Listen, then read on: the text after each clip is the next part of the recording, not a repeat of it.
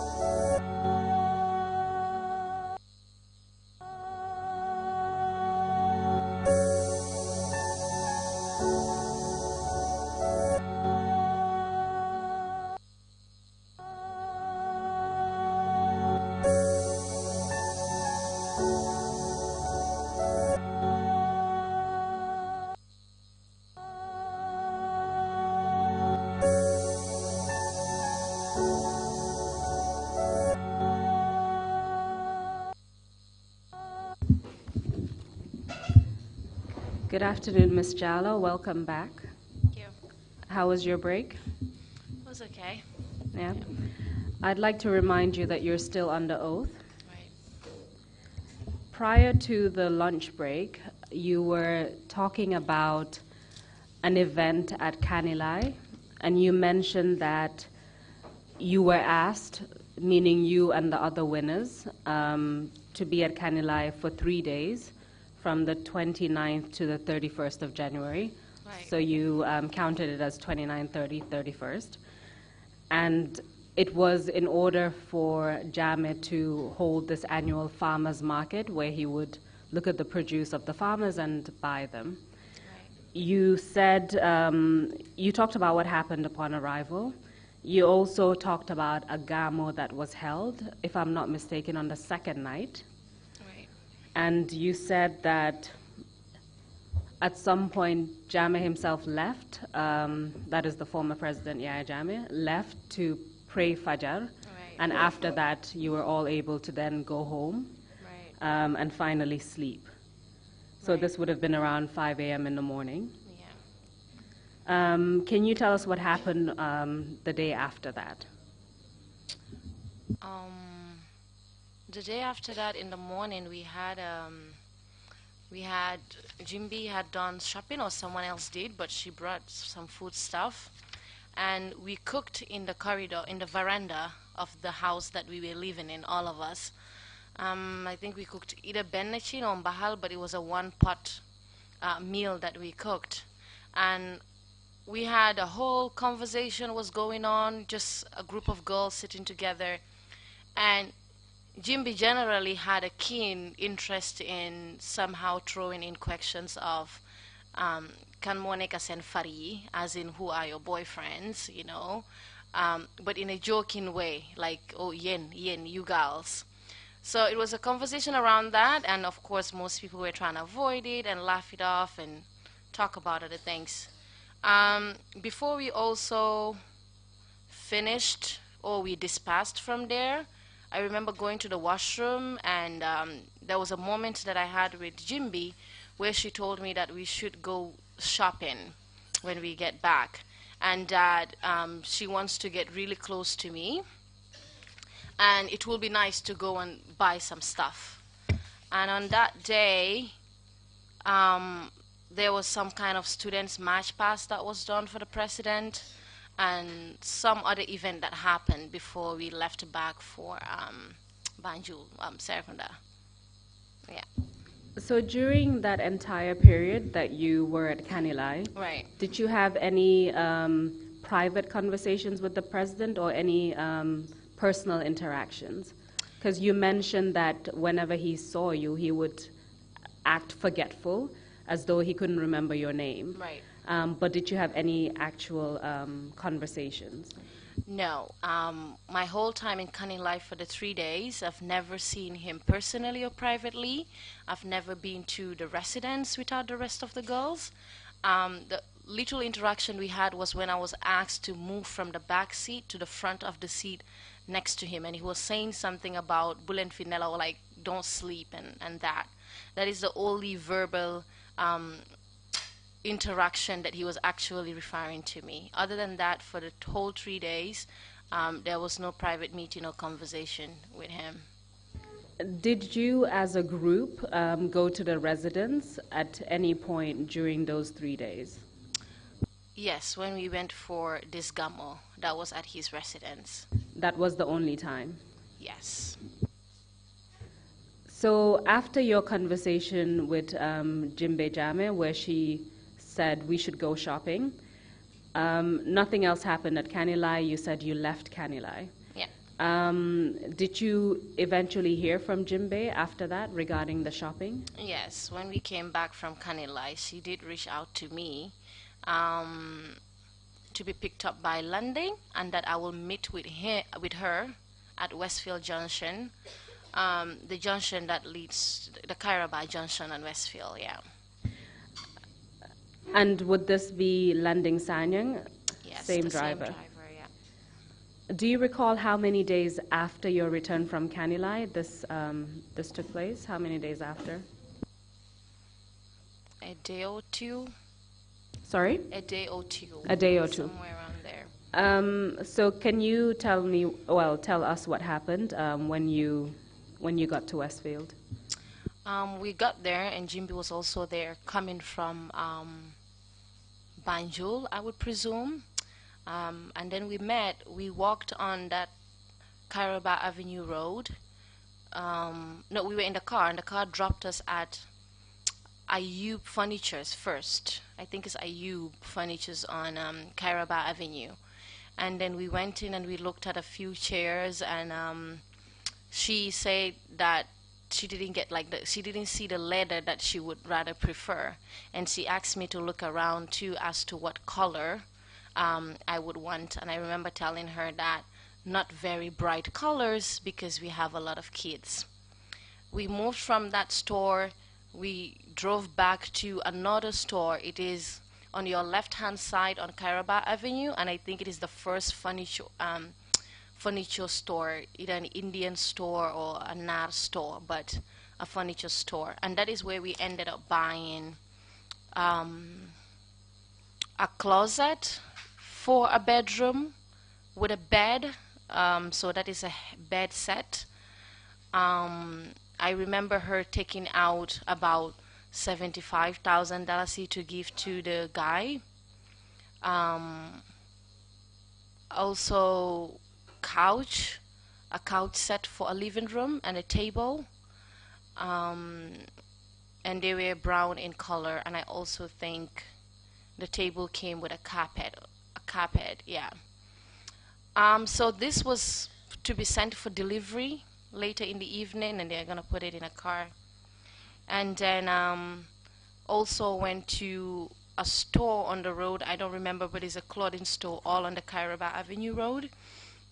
And she bought a few clothes from there. There was a white top. There was a a dress and a short dress that was to my knees, and there was another dress that went all the way down, and a blazer, I remember too. So she bought them. I'm not sure how much she paid for them, but we did buy that, and then we headed home. So who chose the clothes that she bought, presumably for you, right? Yes. So she will pick it up and she will ask me if I liked it, and I will say yes or no. Did she tell you where the money for shopping came from? No, she didn't. Did she tell you why she was taking you shopping? She didn't, but on that day, but the day before in Kanilai, when she said that we should go shopping, she said something along the lines of winners do get a lot of things. Yeah. But no indication as to where the money was coming from or who was funding that. I think she did make mention of the money coming from Yaya Jame. Yeah. So after you bought a lot of furniture and some clothes, Right. you said that you then went home. So the furniture was supposed to be delivered, but the clothes you took with you. Is that right? Yes. What happened after that? The furniture was delivered at the house. Yeah. When that furniture arrived at your house, what did your parents say? What was their reaction? I called my mom on my way before I got there because I don't want her to be surprised, and she didn't know that this arrangement has been made. And she did ask Jimby, is this part of the package? And I remember my mom telling me that she asked someone at the ministry, I don't remember who said that when the girls win, what they get is not systematic. It's not like written on a paper that this is what you get and that's what you don't get. It is different from every winner, and it's different every year. So Jimby just made mention that it is just a gift, and it is part of the gifts that you get for winning. Yeah. So your understanding was that the president had given this money, and this was because you were the winner. I believed that because I did not have an example of how to compare to the other winners before me, because I do not know what the other winners got and did not get. So whatever was brought onto the table, and that it was because I won, I assume it was part of it. Maybe other people got it, maybe they didn't, or they even had more. I wasn't sure. So yeah. Apart from the furniture stores that you mentioned, as well as the clothing store, did you go anywhere else with Jimbe prior to going home?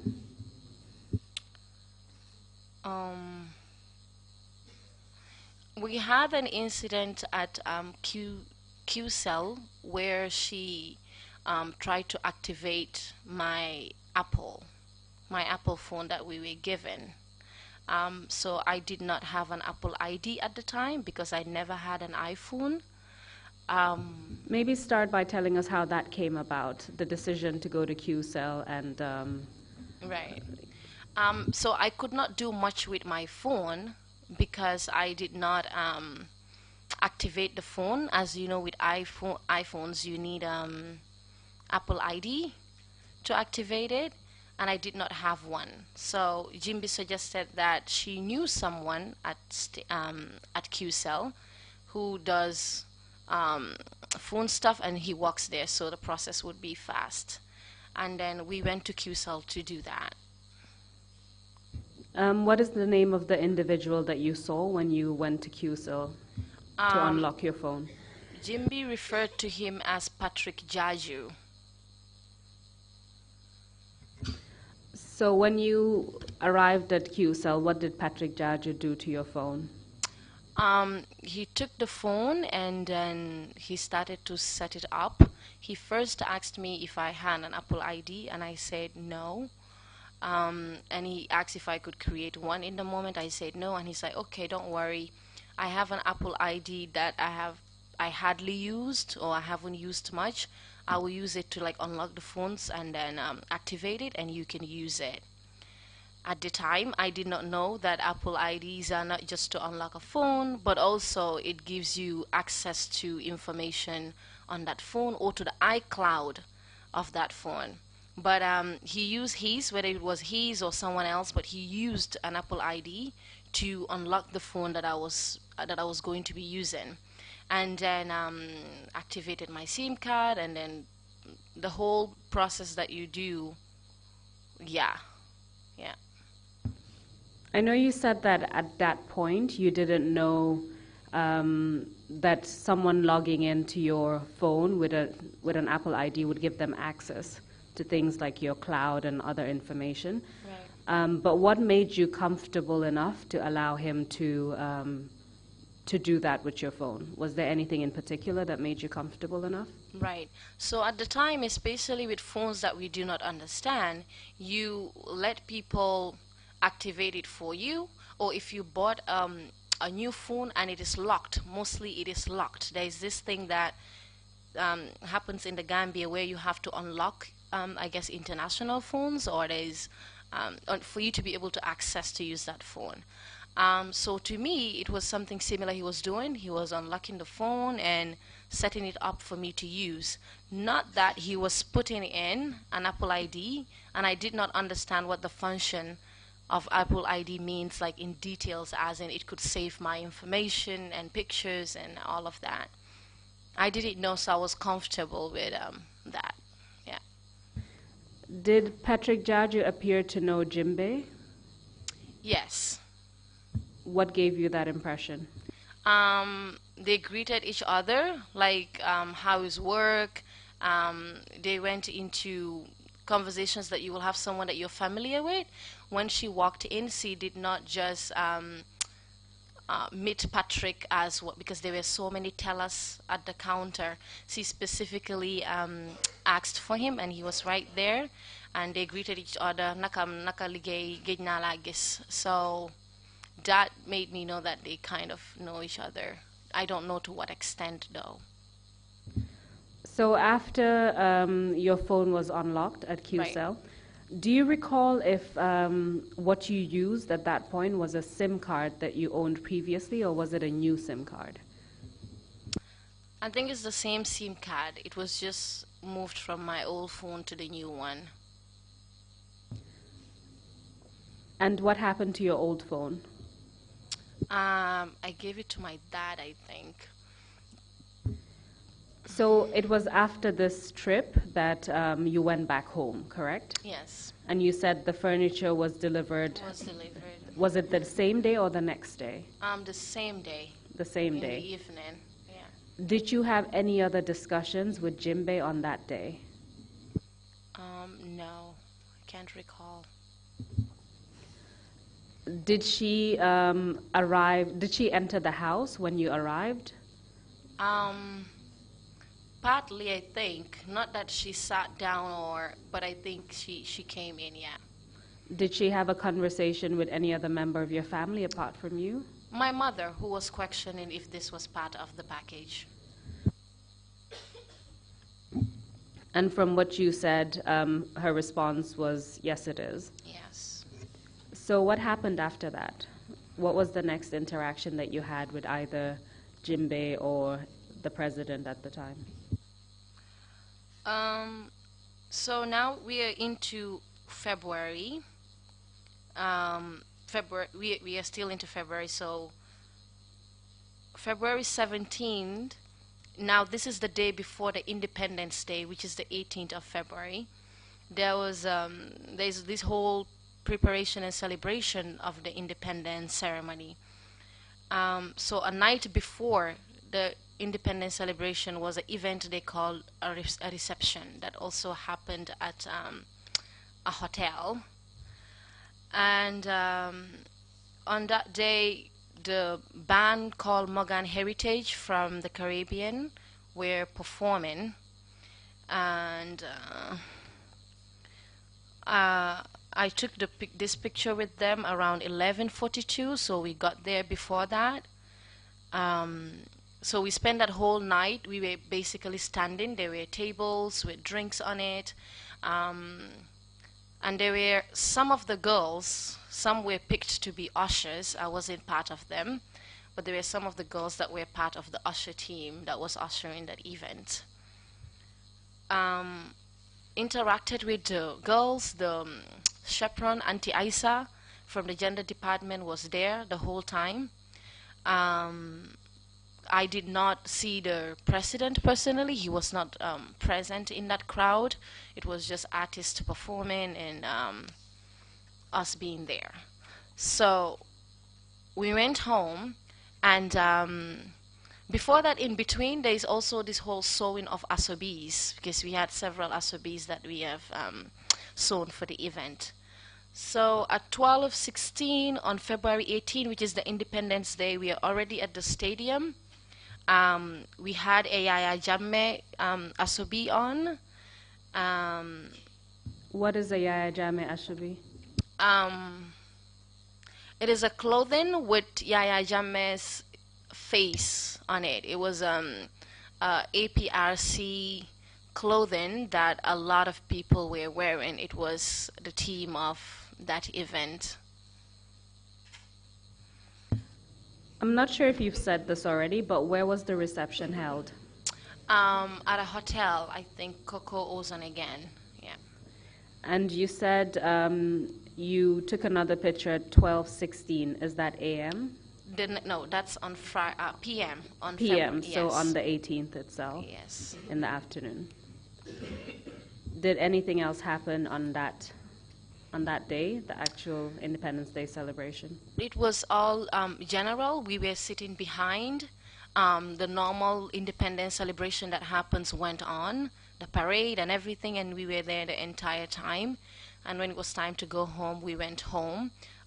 We saw Jimby, of course, who said hi to us, but there was no interaction with her deeply or with the president or any of the officials there. And we did not have any official role, but we were present. And that event would have been at the stadium, stadium. In Bacau. So after the Independence Day celebration, when was the next time that you had any interaction with either the president or Jimbe Jammeh? So on that day of the celebration, to note, on the 18th of February, after the whole day celebration of the parade, we also had dinner that same night. Our table, us and the girls, again, we wore the same clothing, but this was our own, a dinner dress. So at 12:23, we spent the whole night there because there were fireworks that were going on. So on that day, I did see the president, and the first lady was also present. And I remember that day Sona Jabate was performing, and it was after her performance that the president and the Audleys were saying that they're going to the back where you have the beach, and they will do fireworks. So we were all standing there with the president in the front and the first lady, and fireworks went on until about 4:22. We were still there at the fireworks. Yeah, so February 20th, which is also another day after the 19th, there was a wrestling match at Makati Square where we were also invited. And a jamboree was also happening. So we were sitting where the VIP sits, the president in the front. There was musical performance and also wrestling between local wrestlers. That also went on until 3 a.m. again with all of the other girls. And where was this particular event held? Makati Square in Banjul. So you told us earlier that as a result of many events and activities you had to attend, which went throughout the night into the early hours of the morning, you started to miss a lot of days at school. Right. What happened after February 20th? February 20th all the way into the morning because we were still at the wrestling.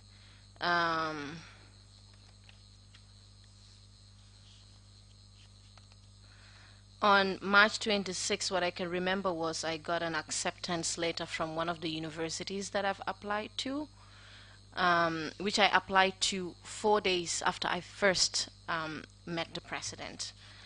Um, so fast forward to May 25th, which is Sorry, just yeah. before May 25th. What led you to actually start applying for the scholarships? You mentioned that, of course, one of the conditions you had to fulfill was to finish your project and submit Right. it. But did anyone tell you, okay, go ahead and actually apply for schools Right. because you would get a scholarship? Right. Again, as I said earlier, we did not have the conversation around that. I applied, as I said, I've been applying for universities before I even joined the pageant. But I applied for it looking at the time span of when the application might be accepted and all the processes that you have to do with your passport size picture, that by the time it is either accepted or not accepted, I would be further into the project or done with it, and I would be able to work on the university instead of waiting until I am done with the project to start fresh and have to wait, because we're already in May, and the meeting happened in January, so March, April, May. So that's like 4 to 5 months in between before they responded to me. So that was the time gap I was calculating. But I didn't apply because I was asked to by either the ministry or the president himself. So to be clear, up until that point, so Right. from when you won the pageant up until, let's say, May 25th, Right. no one had spoken to you about a scholarship or even the fact that you should apply for No. anything? What happened in between all of this that was an interaction with the Ministry of Education was that, apart from the events that we went to, was that we were supposed to provide pictures. Now, it wasn't explained to us what these pictures were for, but we were supposed to provide a full-length picture, and we took the pictures ourselves. I called a local photographer in our neighborhood who came and took a picture of me. The other girls did the same, and we are supposed to bring in the pictures at the gender department at the Ministry of Education. Do you recall when this took place? When were you asked to take full-length pictures? I do not remember the dates. I know it happens in the midst of all this. Do you by any chance know if it happened before or after Independence Day? I'm not No. sure. Yeah. But it would have been sometime in 2015 itself. Yes, sometime in 2015. And what were you told about who had requested the full-length photographs? Did they tell you who had requested it or why it was really being requested? No. What was said was that, the State House needs a full-length pictures of all of you. The question of why was never explained. At that point, did you wonder why? At that point, no, I can't remember how I took it at that time. But I was thinking is in relations to us. For a second, I thought it was in relations to the scholarship, but I couldn't see how it fit into that because it was not a passport size picture. So apart from that, you started to mention the 25th of May, Right. 2015. Tell us what happened on that day. I think the president's birthday is May 25th or May around there, but there was a celebration at the State House. Yes, his birthday celebration. Was it the day before or on that day? But on the May of 25th at 11:22 p.m., that's when I took this picture. And we were going to the State House. There's a big tent that was rented on the outside in the lawns of the State House. And then we went there, and I remember the daughter of the late Lucky Dube from the Caribbean performed there. And there were speeches, and there were tables, and there were dinners, and all that. Again, it was with me and the girls, and with Auntie Aisha, the chaperone. I did not have an interaction with the president on that day. So after the 25th of May, when was the next time that you either interacted with the president or spoke to Jimbe Jame? Um, just later around that same time, it was definitely before the end of May. Um, Jimby asked me to go to visit the president again. So this time around, the same process. Landing came and picked me up at home. We went and King Papa was there. My bag was taken as usual with my phone. Again, we were in a different room this time around, but also a family room because the pictures of the then First Lady were also hanged in that room. You said this was before the end of May, is that correct? Yes, so a few days after the birthday celebration. A few days after the birthday celebration. Do you recall around what time Landing came for you? It's always in the evenings. This one was also a bit earlier, sometime around 9. Yeah. And again, we're referring to the same driver, Landing Sanyang. Yes. So when you arrived at State House, you said it was a different residence or a different room? A different room in the same residence. So by the same residence, you mean the family residence that you went to? The first and the second time, yeah. Okay. So tell us what happened when you arrived there. My bags and my phones were taken as usual. I got in with Jimby, and this time around we waited for 2 hours before he came in the room. And then he came in. On that day, the conversation was... Sorry, who is he? The ex-president. Please continue. He was very much interested. I think before he said what he was planning to say on that day, he wanted to know my perspective on certain things. On that day, he was interested in what I think about the APRC, and also if my father was part of any political party. He was also interested in if I listened to Fatou radio and if I listened to the Freedom Panderi, to which I replied to him that I do not listen to that and I hardly have data on my phone. But those were questions that he was very interested in on that particular night. Before you saw the president, how long did you wait? 2 hours. About 2 hours. Yeah. And when you had that conversation, was there anything going on in particular? What was the purpose of your visit, or was it over a meal, or were you just sitting in the living room watching TV? What was the So setting? it was on the basis of the last time. Remember when he said that I will get money for the project, but he will call me to come and get the money. So this day was apparently the day that I was supposed to receive the money for the project. So that's what I was there for. But again, the TV was on, and we were having this whole other conversation. Yeah.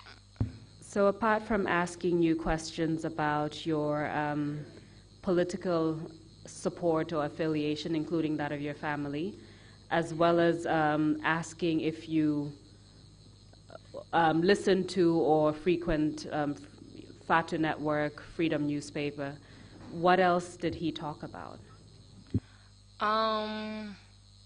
He did go back to my age again. Am I sure that I am the age that I say I am? He then also went on to ask, what do I think of marriage? And we also got into, I remember, conversations around feminism and, what do I think about it? And in between that, a call was also made. It's either he called the wife or the wife called him, and they were on the phone. The same normal exchanges of good night. I don't know where she was. They spoke on the phone, and then he hung up the phone. And when he hung up the phone casually, he said to me, okay, let's get this over it. Would you want to marry me? Right? Also, as casual as Yaya Jammeh can be. So I didn't ask him, as in, like, you mean to marry you? He said yes. Now, as a lot of people, the expectation in this moment is, I'm supposed to be excited. There is no way that this was not the best news of my life. The dynamics here of what put me back, it's not because someone wanted to marry me. It's because from the very second that I walked into a room with Yaya Jammeh, he did not in any shape or form show me that he is interested in me, he likes me, or said anything in that regard. From the very second we interacted, he showed me that he was a father. A father figure is what he showed me, and I've gotten comfortable around him within that perimeter. So when he asked me if he wanted to marry me, in order to be excited, in order to want to, it must have been something that I have processed along the way or seen along the way.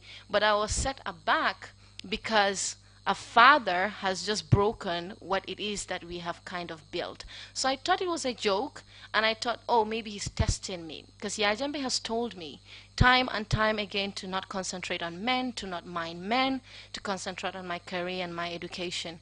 So to me, I thought it was a test, especially after talking immediately from talking with his wife.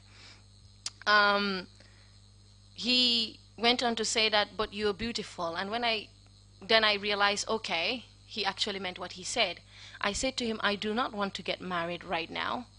And it's not because of you or anyone, is that I do not intend to be married at this age. And me and him had conversation about early marriages and what women should be doing, and we've had those conversations. So that is what I was trying to reiterate. And then he said, there is nothing wrong with getting married to a man that is taking care of you, that is supporting you, to say. In what language were you having this conversation? Mostly English. Mostly English. And so after you responded that it wasn't about him, Right. you just weren't ready to get married, what did he say? What was his reaction? Before that, he asked to who was my boyfriend, and then I remember asking, oh, I didn't answer it. I kind of snooped the question in a way, and then he said that, you know, I am the president, right? And I can know whatever I want to know in this country. But we didn't go further into that, and he did not insist. But before I left, before I got my money that he sent Kim Papa or Jimby to go and get, he said that maybe I did not hear him right, and then I need to go and think about it. And he had this smug smile on his face, like, come, like, you're not hearing me, you do not understand what this is, or you think it is some type of a joke. But he did tell me to go and think about it. Yeah. How did you feel now that the conversation had clearly taken a different angle altogether? Initially, you said you felt he was a father figure, he gained your trust. Right. There are a few things that maybe made you apprehensive along the way, Right. but you were still comfortable.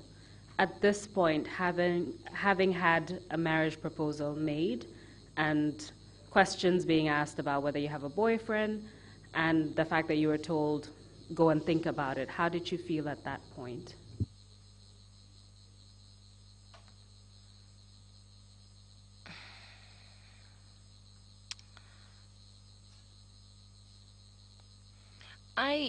I kind of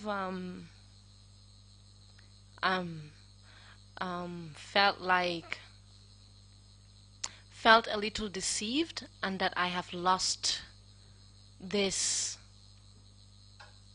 father figure sentiment in a way, because deep down, no matter what I told myself, deep down I understood that whatever it is that I thought this was, or whatever it is that I built this around, is not what it is. And there was so much trust and so much confidence.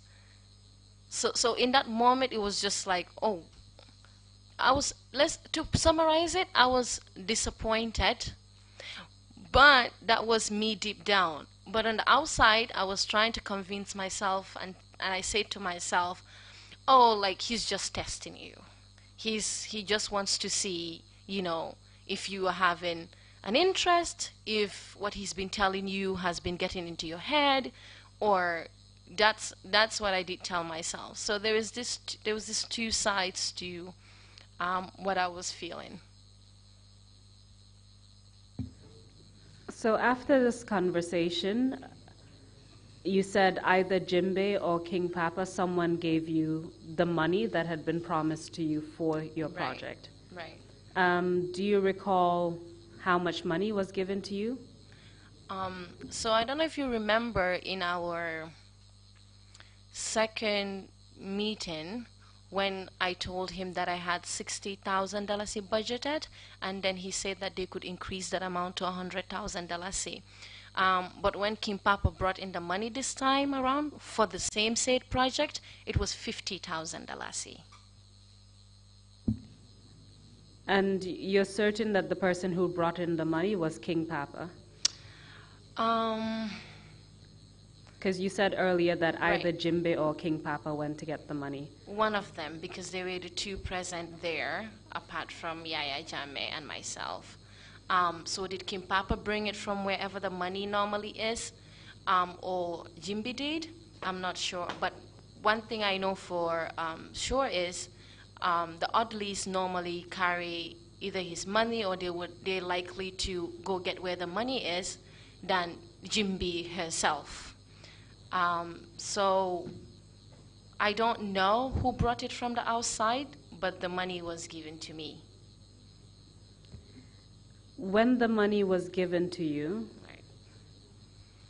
was anything said at that point? Right. So also this is where it becomes ironic, because the money was supposed to be for the project. Again, way less than what I have proposed and what he has proposed. But when the money was given to me, he's like, oh, it is for the bother of your coming. But he said it in Wolof, that's why it comes off like that it is for the bother of your coming that he gave the money to me for. And who said this exactly? The ex-president.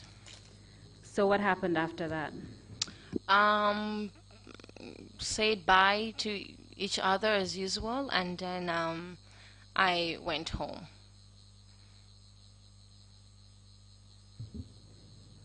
Do you recall who took you home that night? Landing Sanya. Did anything else happen that night? That night when I left to go home? No, nothing happened. When you went home, either that night or the next day, did you inform your parents of the proposal, the marriage proposal that the president had made to you? I never did, because I never took it seriously and I never had interest in it. So I did not share that information with my mom or my dad. And I also know how my mom would react to an information like that. So you didn't tell your parents. Did you tell anyone else about this? No, my parents are the closest to me. If I did not tell them, I wouldn't tell anyone else. So what happened in the days after that proposal? The days after that is when it started to get a little bit weird. So I remember my friend Apsa calling me and telling me, it's so hard to reach you. Whenever I call you, there's always this gushing line, or it seems like it connects back to something and then connects right back to you. I felt like I was being followed. I didn't think at the time I was being followed because I was of any kind of threat. I just thought that what he had told me, he's trying to make sure that I am not in the premises of the Gambia College talking about President B said this, President B said he wants to marry me. I remember vividly an English teacher of mine at the college called Mr. Fane. In his office, I would sit there and I would tell him to come out of the office and peep, because there's this car that I felt like was following me and was standing there the whole time. And when I come out to go home, this car moves as well. And I remember him telling me, I think you're just paranoid. I think you're paranoid. And I remember telling that Mr. Fane, something very weird happened between me and the president. I did not tell him that he has proposed to me, or he said that he would want to marry me. Did he mean that? I don't know. Did he say it as a way of making me feel important in that moment? I do not know. I could not gauge the sincerity of that statement. But the following days has been that it's either I was paranoid and I was all in my head, or it was actually happening. What kind of vehicle was following you around? Can you describe it? A black car. Was there anything particular about it? It wouldn't normally have a number plate. That is the only distinction to it. Was it a big car or a small car? It was a Jeep. And do you by any chance remember the model of the car? No. So you said you pointed that out to the Mr. Fane? Mr. Fane, yeah. Mr. Fane. Where else did you see a vehicle like that following you around? Most of my activities, because when I got up, I would go to the Gambia College, so it was between Brikama and Yundum. And I was going to, I remember judging drama debates at Nusrat High School for the PI Health group. Also, when I went to Alliance Franco to judge the Miss Fulbe, there was a Miss Fulbe pageantry that was happening, and I was part of the judges. So, but it was mostly around that. It's either I am going to mentor some of the young ones that I seniored in Nusrat, or I was between Alliance Franco, or but mostly at Nusrat and Gambia College and Yundum. Yeah. So how many days after the president proposed marriage did you hear from either him or Jimbe or anyone else at State House? So I did hear from Jimbe. After that happened in the last week of May, I think it was the beginning of June, Jimbe said that she wanted to show me something. Now this is after the proposal has been made. I went with Jimbe. Jimbe took me to one of the AU villas. I've never been there before. And we got off the car, and she pointed out a home that we got into. The gate was open. There was a monkey in one of the trees in the home. And then she said to me something around like, this will be your home. And I said, okay. And she said, this will be your home, it's very private, and a car. And I said, okay. But he said, so why are you not happy? And I told Jimbe that I told you and I told the president I do not want to get married. I would appreciate the home. I don't have an, if you give it to me, I will take it. If you give me the car too, I will take it. But that I need to get that on the circumstance of marrying, that is not something I want to do. And for the first time, Jimbe actually, not indirectly, not pretending not to be in the know-how, said to me and asked, what is wrong with you? And she said it from in Wolof, lan mo la jot. Do you know how many people will kill to get this opportunity, right? And so she was a bit mad about that. When the president made the marriage proposal, the evening that you were at State House, was anyone present at that time? Were Jimbe or King Papa present when the marriage proposal was made? Jimbe had gone out earlier to get she said she was going to do something, or she had an engagement of some sort, but she came back. When that conversation about the marriage was happening, Jimby was present. King Papa was not present. But after that night, the first time that you had this conversation with her was when she took you on tour to see the AU villa. After that night, yes. So after you, after she reacted the way she did, basically asking what's wrong with you, what happened next? She then said that Landing should take me home. And then I got into the car. She got into the car that brought her back to Banjul. And for the first time again, Landing is saying something to me in regards to anything related to this scene. So Landing asked me, Yangi fine, like, are you all right? I said yes. Then Landing said to me, all I can tell you is to be very careful. Jimby is a very powerful person at the State House. That was all he said. I do not know what that statement meant or what he was trying to get to. But he did tell me to be careful and that Jimby is a very powerful person in the State House. So up until that point, your understanding of the house and the car was that you would get that if you married the president? Yes, it was not being given to me on that day. It was showing me that this is what is available. What is possible if you What do is say possible, yes? yeah. After that, you went home. Did you inform anyone about what had happened that day? No, I did not. What did you do after that? After that was when I decided to block Jimby's number. But she can always reach me with her no caller ID anyways. So I started to kind of avoid her calls. I remember on 2-3 occasions between this time after this happened, a day she called me and the phone was ringing. My mom was in my room. I told my mom, pick the phone. My mom said, why? I said, pick it and tell her that I am sick.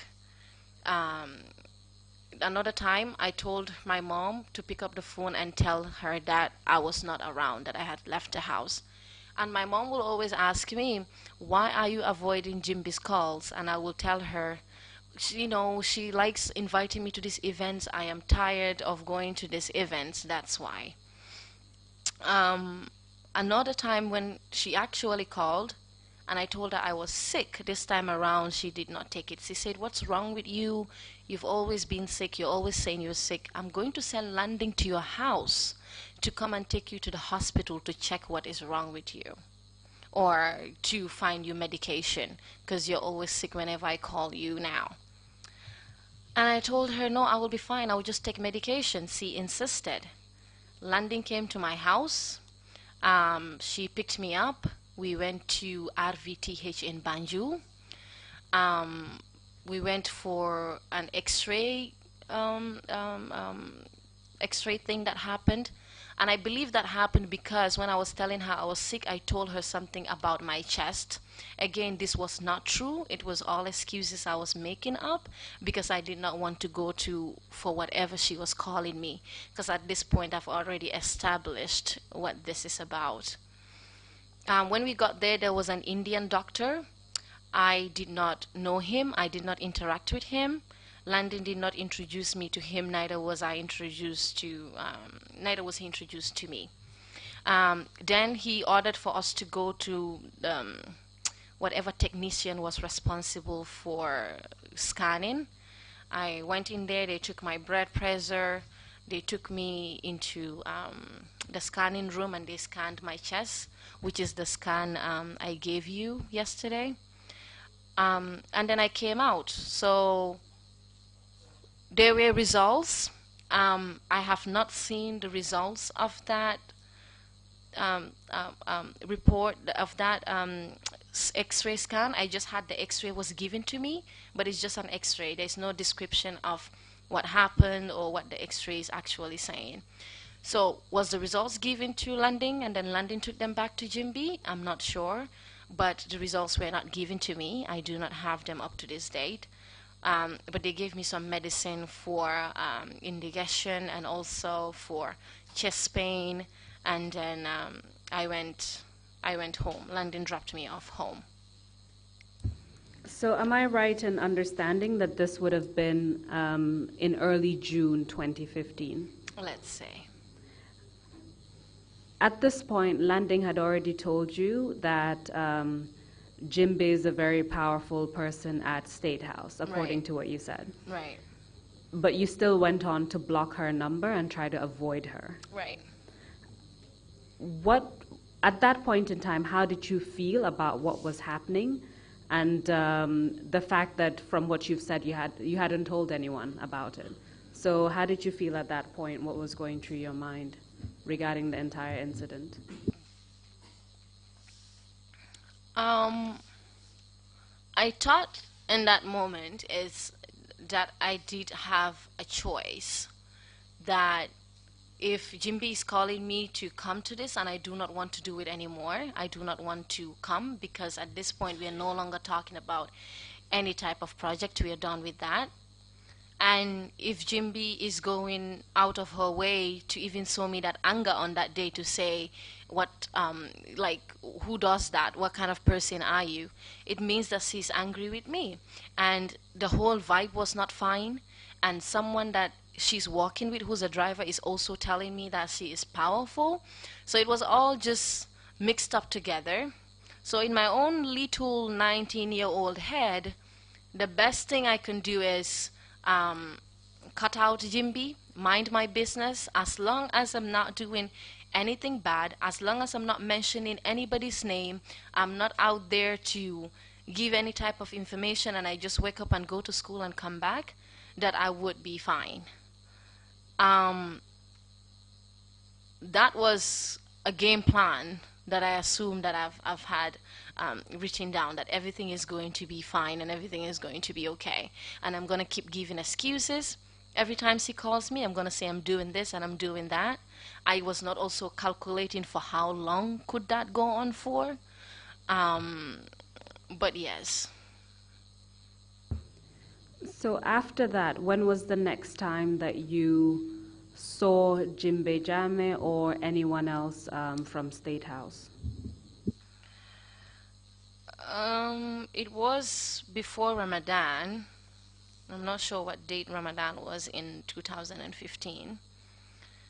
But I did receive a call from Jimbe again, and she said that it's been a while, and that there is a Quran recitation at the State House, the normal gamma that we do have.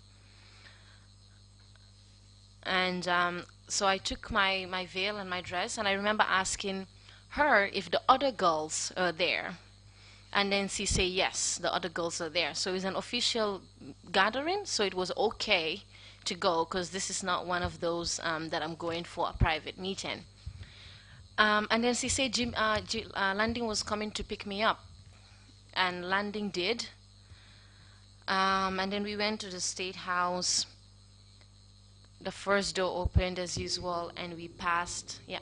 Do you remember around what time of the day that was? For Agamo, I know it was late, so it should be around like 10 for me to get there by 12. So because it's a Agamo, so it's like a whole night thing. It wouldn't start earlier than, yeah. So he would have picked me up around 8, 9, 10 within that time frame. So you arrived at State House very late at night. You went through the first gate, you said? Right. Can you tell us where you went? So we passed the garden, and the garden was filled on that day with a lot of people were wearing white. Ministers and other people that normally sit in the VIP are there. The president was not seated. I could not see him sitting there. And our car had to pass to go for me to be on the side or with the driver, because the president is coming to take his seat. And if that is happening, cars are not allowed to loiter around there. People are not allowed to be walking around, or everybody just stands up and wait for him to come. So the car went to next to an office, very similar to the one that I went to with the girls the first time we came and we were waiting for the president to finish praying. So I was there, and then Jimby said hi to me, Danga Hibon, as in you get sick all the time, and that it has been a while and hope I am fine. We had that conversation, and we were sitting there, and the narrative was the president is taking a seat, and as soon as he finishes to take his seat, then I can come out and then join behind in the group, but I cannot walk around to come and take my seat whilst he's doing the same protocol, as Jimmy will call it. And then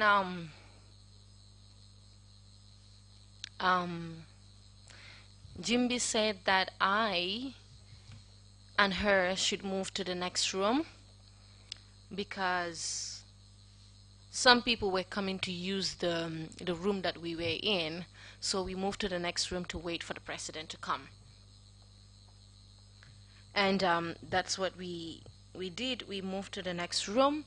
Jimby was there with me. She was on her phone, and then she decided that she was going to go get something, water.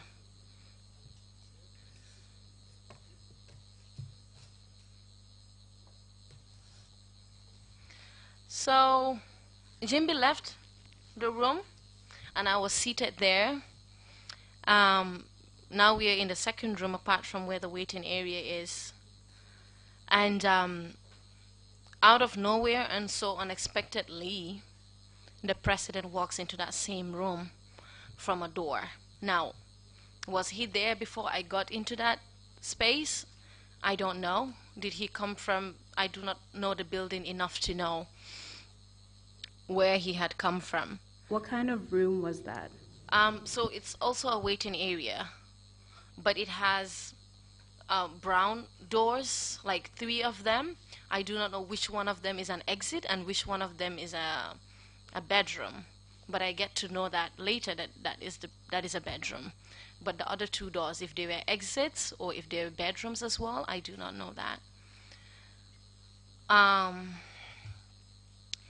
So when he walked in, again, he wasn't all dressed like a ready-made dress as if he was going to take his seat. He wasn't wearing his full costume that he wears to go outside. You know, but you know, he's, I don't know if it was the redness of the eyes was of anger, if the redness of the eyes was something induced, I don't know, but all I know is that his eyes were very red. And that scared me for a second. But I greeted him, and he didn't respond. And he said to me,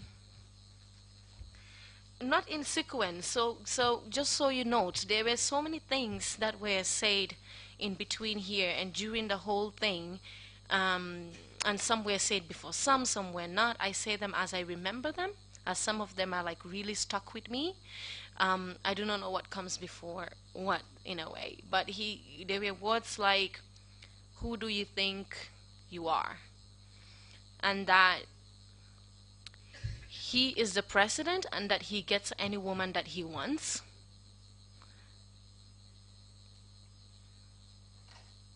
He pulled his hand to reach out to me, like to kind of grab me, but it was with the back of his hand. It's like if you want to like scare somebody but not really hit them, but with like that, and then held onto my arms here. And then he dragged me and opened that door that I was talking about, the brown door, and inside we were, as he pushed me on and then locked the door. Now, this is a small room. It has a bed which is not very high. It was white in the room, the couch, the pillows, the bed, the ceiling of the house, and there was a washroom there as well. Um,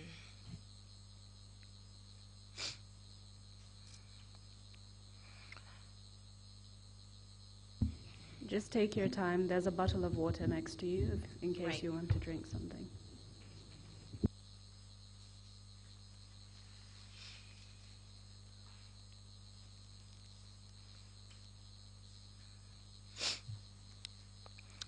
um, he said, "Let's see if you are a virgin." And swear to God, I was scared, right? And I started to apologize, to say that I am sorry, I am so sorry, please don't do this, I am so sorry. Um, because he appeared very angry and I was apologizing. I don't know if I was apologizing for, I don't know what I was apologizing for. Is it because he's angry, or what happened before that? But he he held my face. Um, he pulled his pants down and he rubbed his genitals in my face.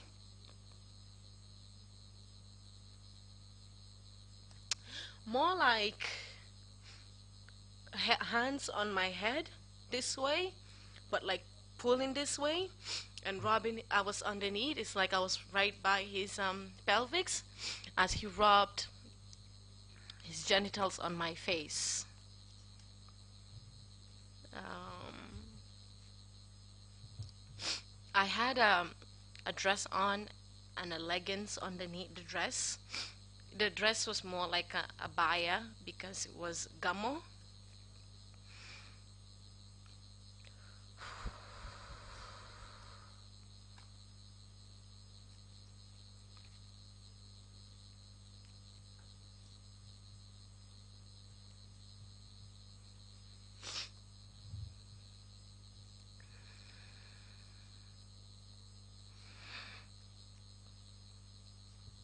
He pulled my dress up and he was just saying things, and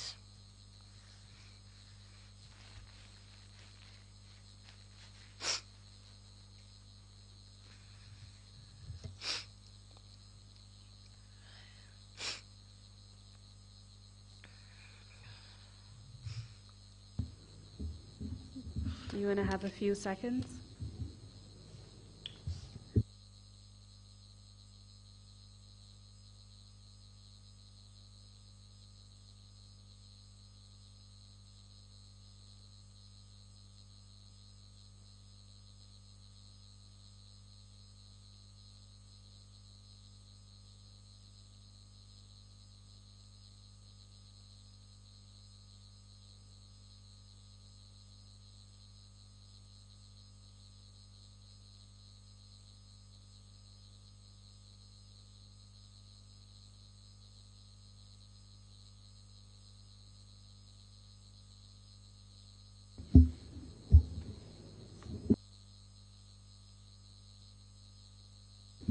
When you're ready, just switch on the mic.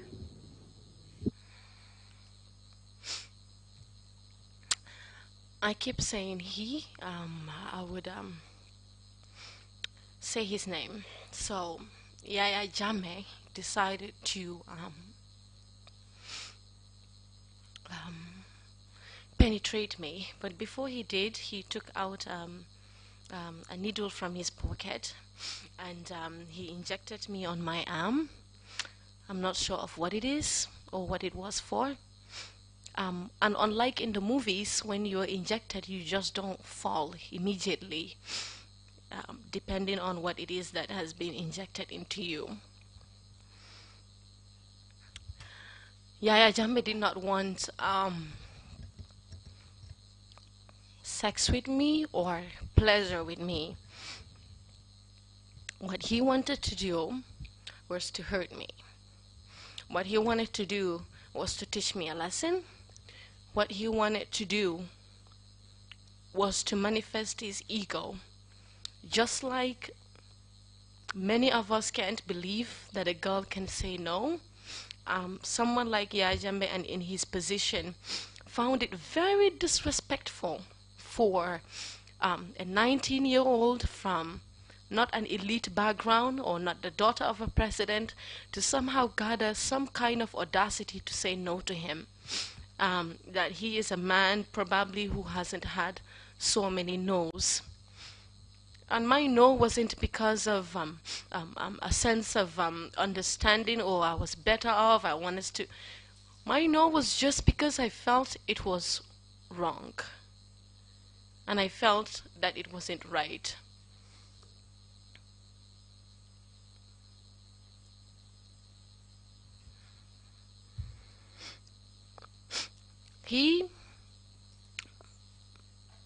I was on the bed. The top part of my body is on the bed, and from my waist down was dangling on the ground. Yaya Jammeh penetrated me after doing the face rubs on my face and talking all the things that probably would arouse him, and somehow my begging and my pleading, or maybe my I am sorry, made him feel better about what was happening. I said stop. I was saying stop, please don't stop. My nose were very clear even as I pleaded and said that I was sorry. He wanted to see and he said, let's see what is here, as he pushed his penis into me.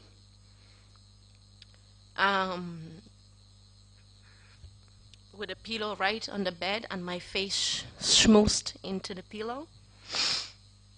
I was trying to wiggle. And mind you, as all of this is happening, I am hearing the Quranic recitations in the background. The Gamo people was going on. The imams were preaching outside. I could hear loud and clear, and so could he. The Sukula team were singing praises of the Quran, and all of that was going on because loudspeakers were being used. So it was loud, and you could hear it from the room as if we were part of the Gamo. Yaya Jammeh was sweating, and I don't know why, but he was sweating like a lot. My face smooshed into the bed, crying for help.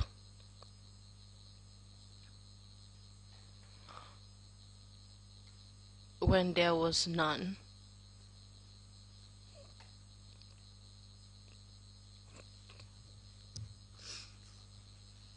You know?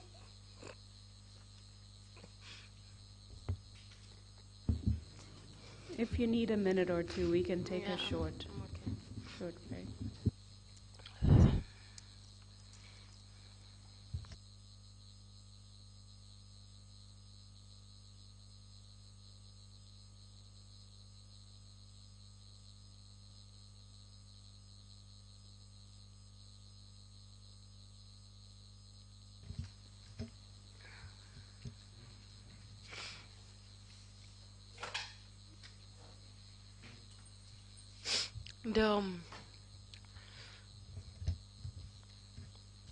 The hardest part of this is thinking or imagining that anybody thinks that is not true, because I feel up to this day every stretch of my muscle, every stretch. When he penetrated me, he seemed to have been looking for something. Whilst his head was on my back as I was smooshed in the pillow and he was standing on the floor with the rest of my body down, I saw him peeking and looking for something.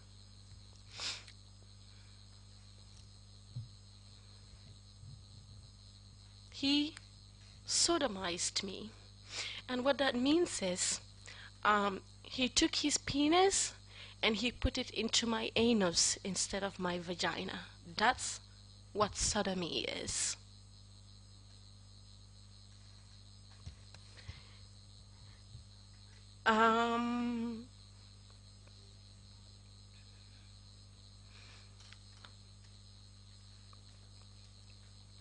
My muscles were hurting, and in that moment, and it wasn't like he even wanted to take long, or it was just so all just being hurtful. All of it was just being hurtful the entire time. And whilst he was doing it, he was so comfortable with the fact that he has a great cover up, that this will never come out, especially in detail, and that no one would believe this. And he has a great cover of imams reading the Quran in the background. Who would have thought that that was happening inside?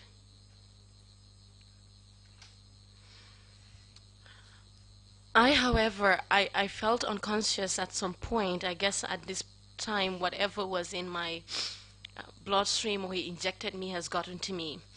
Now, but before that, the voices started to fade away in my head. Even the screams that I was screaming, I could not hear my screams anymore, and I could not also hear most of the Quran recitation. It was all going in the background, like a shadow voice, in the background, until it kind of faded away. And I don't know how long I was laying there. I don't know what Yaya Jammeh did to me that whole period that I was laying there, what happened, but I did get up. I did wake up from that and feeling very disoriented, like I had like if you have a very long nap, like you slept whole day kind of, and you wake up and you're feeling a bit sick because you slept a little too much. That was the feeling that I was having, and I was dizzy. But before I lost consciousness or whatever happened in that moment, I did see him grab the same leggings that I was wearing that he pulled off and went to the washroom.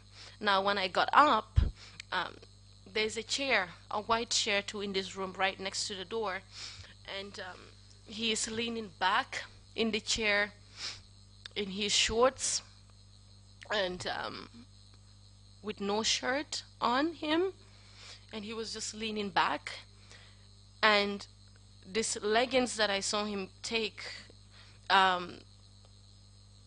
was somehow under on the fan that was standing there, or probably it's not, but it's a black one and it looks similar to my leggings.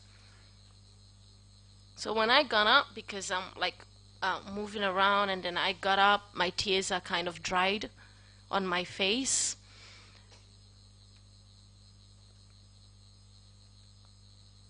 He told me to get out.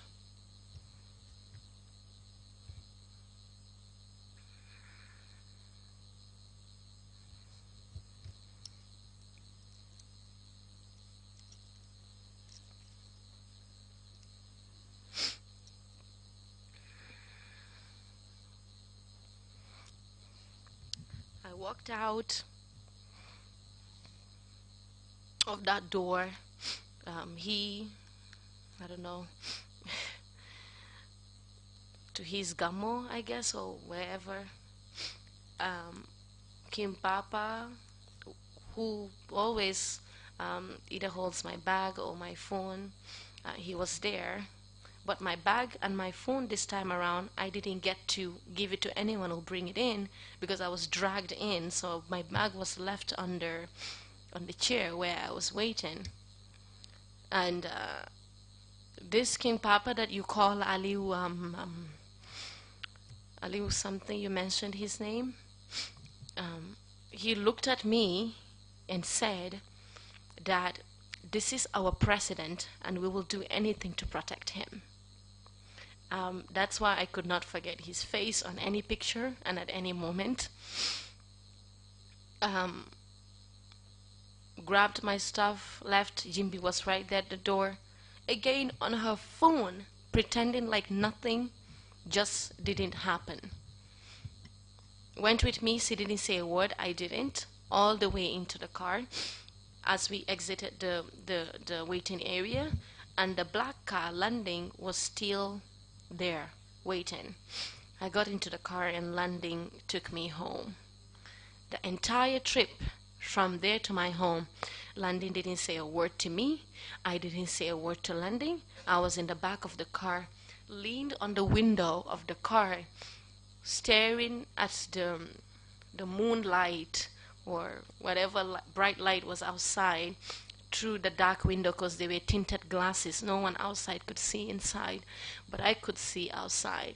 And I was leaned back there and tears rolling down my eyes the whole time until we got home. And I was numb, just numb. I wasn't like processing anything. It's just like I just watched a movie of some other person. We got home, Landon dropped me off. Newfana and Jama never said anything or asked me what was going on or why I am quiet, because at least when he picks me up, sometimes he will ask, how are you, or how has it been. The other girls, we are going to go pick her, she's at the door, do you want to text her and see if she's there, something. But none of that happened that night.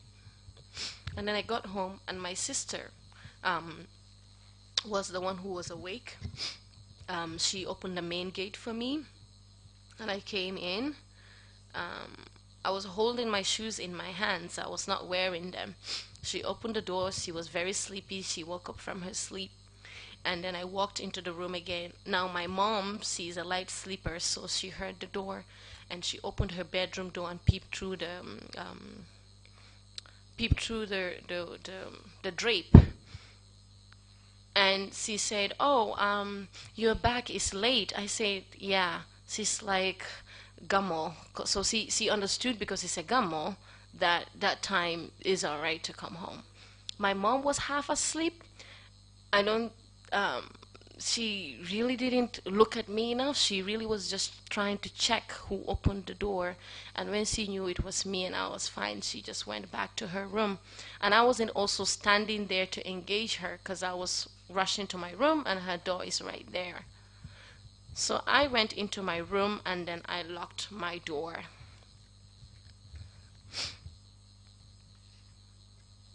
Now, the longest night of my life, right?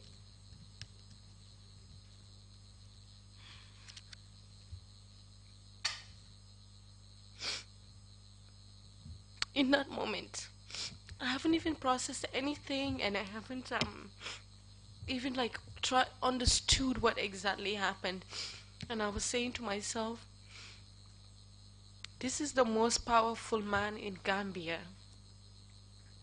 You know, who am I for anybody to listen to believe to? And where do I say this? And when I say it, what am I expecting? What do I think is going to happen? And also, this did not happen. I was in so much denial. I went into the washroom. I took my my cloth, my washcloth, and I was in the washroom for like more than an hour, just washing and showering and washing and everything. My ears felt like, you know, when it is raining and you block your ear with your two hands, that whoosh noise that you hear. Everything was just blurry, like we were in another day or in another timeline.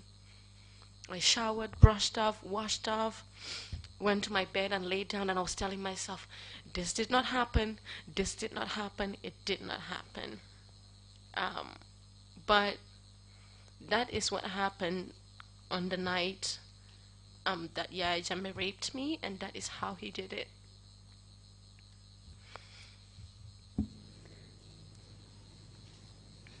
What you've explained quite clearly is rape, so I'm not going to belabor the point by asking you additional questions just to get more information. You talked about the physical force he used. You talked about the fact that you were apologizing, trying to say no, trying to get him to stop.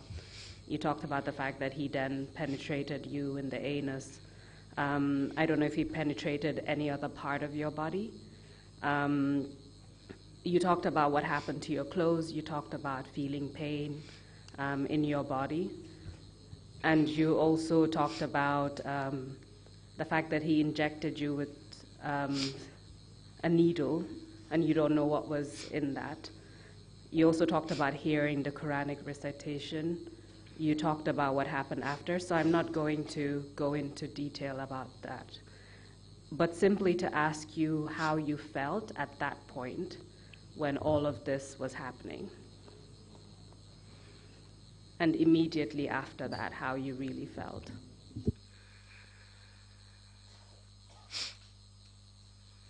I don't know.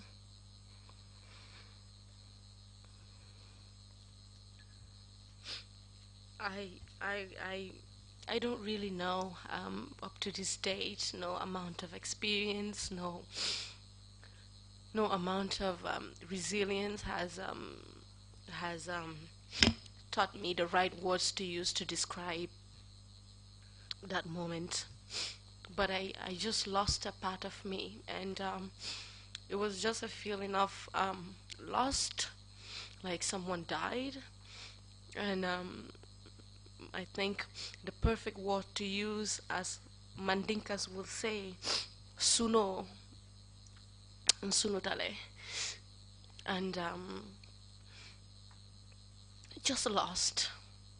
What does that mean, the Mandinka phrase? It's like a sense of grief and a sense of loss of self. But I just now couldn't see my concept of who I thought I was just was very blurry. I wasn't sure of who I was anymore, or what my future hold, and the narrative I've been giving myself as to maybe who I was, and you know, I think I think that that changed. I lost a part of Toufah.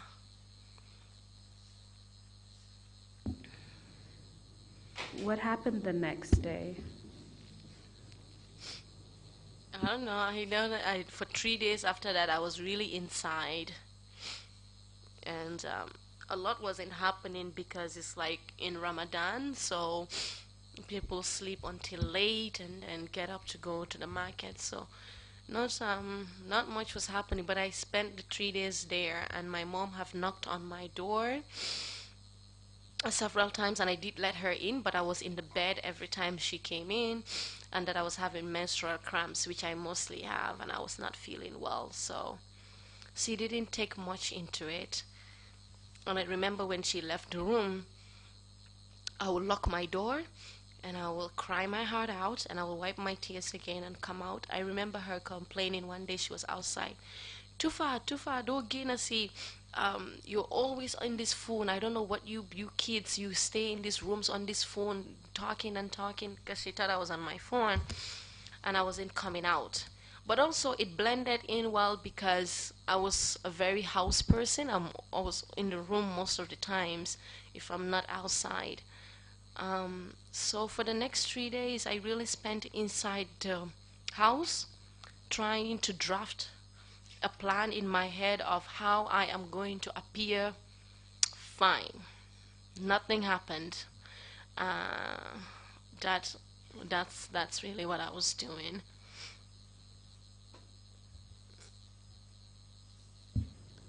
After those, 3 days or so, did you speak to anyone about what happened to you? No. Even I wouldn't accept what happened, so I didn't tell anyone. Who was there to tell? My mom, I guess. And a mom is just a mother. if I had told my mom, again, I'm here trying to be protective of her and our family, I know my mother, she would not sit down and take it and be quiet. She works at the Ministry of Education. She will try to go tell either Auntie Tida or her boss and say, yay, this, you guys, that. And I know she would protest. I know she will not keep quiet. And that would have come with a lot of consequences. So I didn't tell her because I did not want her, I wanted to protect her in that space, and telling her was not, he couldn't beat Yaya Jammeh. What is he gonna do? Go to the police station and report Yaya Jammeh? And so I felt like she's as helpless as I am. And if telling her puts her in more harm way than good, I could not share that very important moment with her. After the rape incident, did anyone from State House call you? Yes, and I think this is when I actually started to think outside of the box, or to really reevaluate what this was about again. Just the sheer audacity of it all.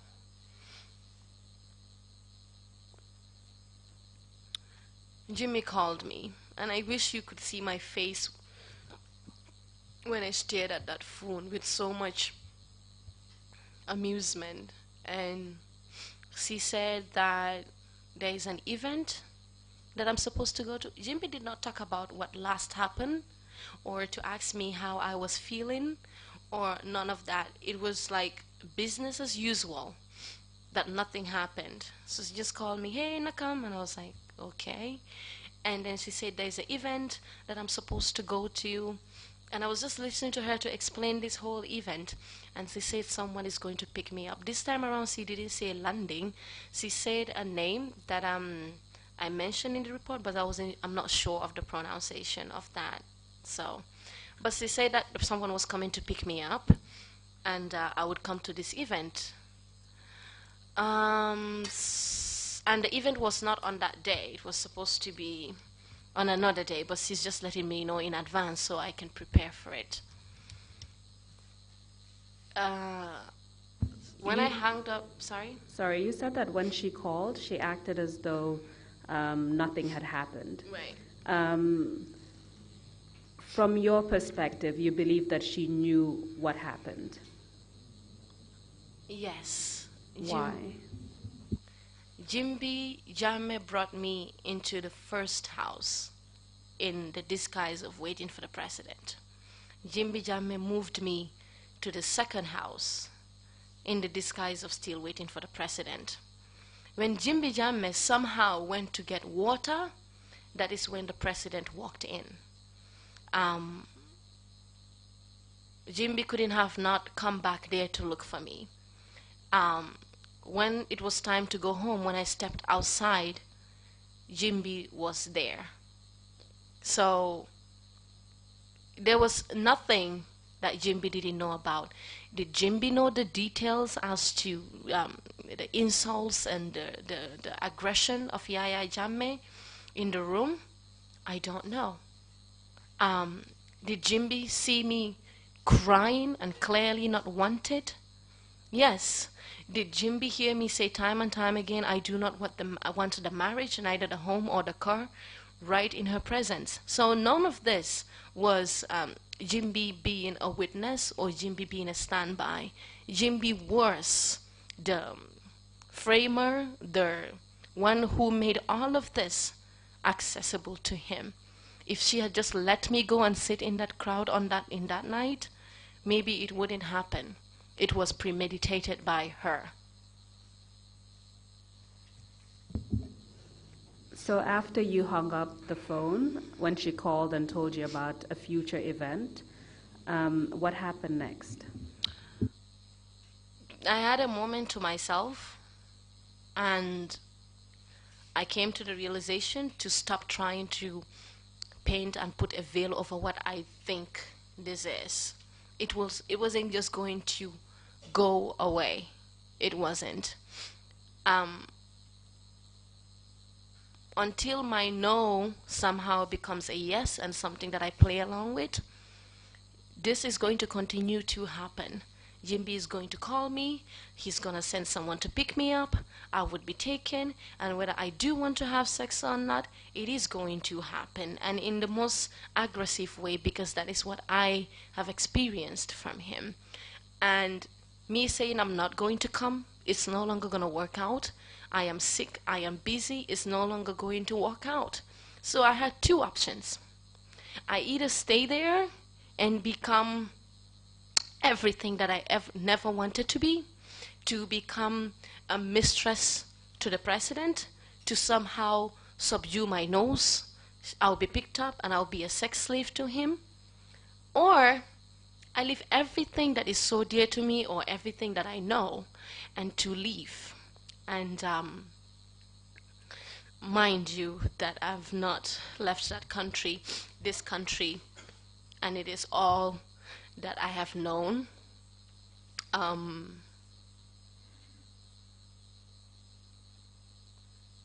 I didn't have time to think about it. There was no master plan in that moment for me. All I know was that I could not longer be here and in this space. I woke up in the morning. I grabbed the basket to go to the market. Before I did that, I went to GT Bank. I took out $500. I remember calling my auntie in the UK, Marisaho. I told her that I want her to send me money and it is very urgent. She sent me money through money transfer. Was it Western Union or a local transfer? And I picked up that money. And then I came back. And then I remember calling my mom. She's at work. And I told her, I will do the shopping today, that I will do the groceries today. And then I went on to do the groceries. From there, I grabbed a taxi. I went to the terminal in Banjul. I did not take a ferry. I had a hijab, a black one that hides all your face.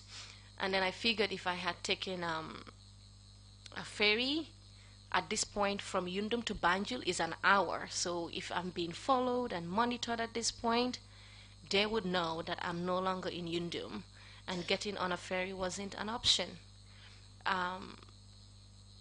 I went to the fishermen, or the ones that have a smaller boat, the smaller boats, and I decided to use the smaller boats instead of the ferry, and I crossed to the other side of the border.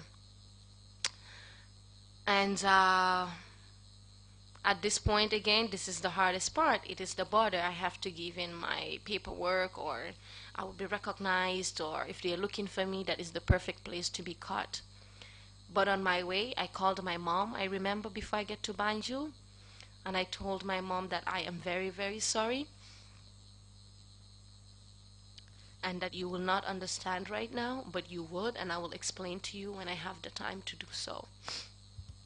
And my mom was in a conference. She could hardly hear me. She's like, yeah, what? Did you do the groceries? I said, yes. But I do joke a lot, and I do play around a lot, especially with my mom. So she thought it was one of those jokes again.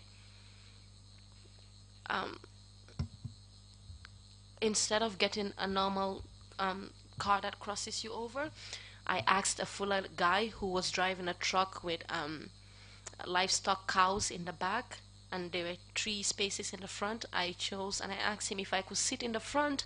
I had an emergency in Senegal. Someone is sick and I do not have money.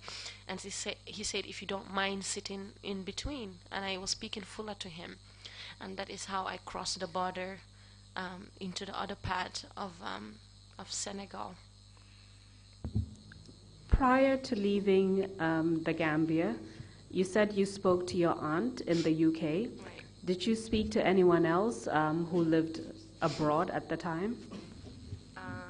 In relations to this, I remember speaking to Ahmad Jide, who lives in Canada. and also worked for the Fatou network at the Fatou show at the time. And my conversation with Jite wasn't, I didn't tell him what happened. I remember asking him, what can one do if one wants to leave Gambia? And he asked me, is everything okay? I told him, yes, but I think it's not going to be okay. And Jite did not push or to get into details. But he told me, oh, if you get to Senegal, I know a few people, or I know someone there that you could talk to. Because even though my grandmother is from Senegal, I could not contact family or relatives in Senegal. How did you know this Ahmed Jite? Ahmed Jite was a family friend. He lived in Kitty and we lived in Brikama. He was a friend to my bigger sisters and he used to come there. And also he went to Nusrat, so, and he was a head boy at some times. So we did interact on that level as they will come to train us on NSGA programs and drama stuff. So that's how I knew Jite. So apart from your aunt and Ahmed Jite, did you speak to anyone else who was living abroad at the time? Yeah, I was speaking to someone I knew at the time. Was it in relation to leaving the country? No. So you arrived in Senegal. Do you recall the date when you arrived in Senegal?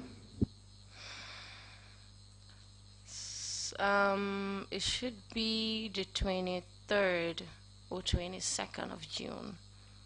22nd or 23rd. You told us earlier that when you wanted to unlock your phone, you took it to a guy named Patrick Jaju at QCell. Right. After you called your mother using that phone, can you tell us what else happened in relation to that phone that you were using, as well as the SIM card? Right.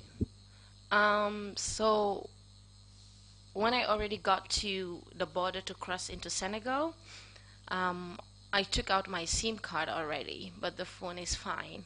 I'm not going to get access to service whilst on my way to Senegal anyways. But what I realized it when I got to Senegal, which was in the middle of the night, I took a set class to Senegal. I'm assuming now in hindsight, back home, it has already been noted that I have been away for a day and almost a whole night. So my phone was blocked. So when I opened my phone, on the screen of my phone, it said, phone is reported stolen. Please call number 3 something something. And that number is Jimmy's personal number that was on it. So whatever happened, in order to get the ability to do that, you have to get back to the Apple ID or the iCloud or the setup of the phone to report that iPhone stolen. So I could not get access to that phone, the pictures on that phone, or some of the informations on that phone. Yeah. We know that you currently live in Canada. Right. So can you just briefly tell us what happened in Senegal that then led to your travel to Canada? Briefly? Just briefly, yes. Right. So when I got there, the first person that I contacted was Ibrahima Chongan, whose number was given to me by Ahmed Jite. I contacted Chongan, and Chongan told me there was someone he knew in Senegal who worked for the security service at the time, but it was very late. So when I called the guy, he was not available until the next day. This guy, whose name is Omar Top in Senegal, was the first person that I actually explained the whole scenario to. And I then went to Article 19 to Fatou in Article 19. I went to Amnesty International. I went to Trial International as well in Dakar. And then I met the head of police at the time through Omar Top, whom I also explained to. Now, what the head of police at the time related back to me was that as we were in the car, me, him, and Omar Top, was that the Gambia government has reported that I am missing. So they received a call from the office of the president telling them that I went missing, that I'm some teenage girl who went missing, and my mother is looking for me all over the place. So if they find me, let them return me back. The head of police reported back to the Minister of Interior at the time that I am not a missing child, I am not lost, I actually got violated by him, and that I am in Dakar. And that is what actually fast-paced my stay in Senegal, or me leaving for Canada. And through that, because they had to hasten the process, I was taken to UNCHR, where I also went over my case again with them of what happened. And UNCHR then, I think they will give the case or introduce it to the different countries like the UK and the US and Canada. And whoever thought it was a good case for them to give the person a protected person status or not.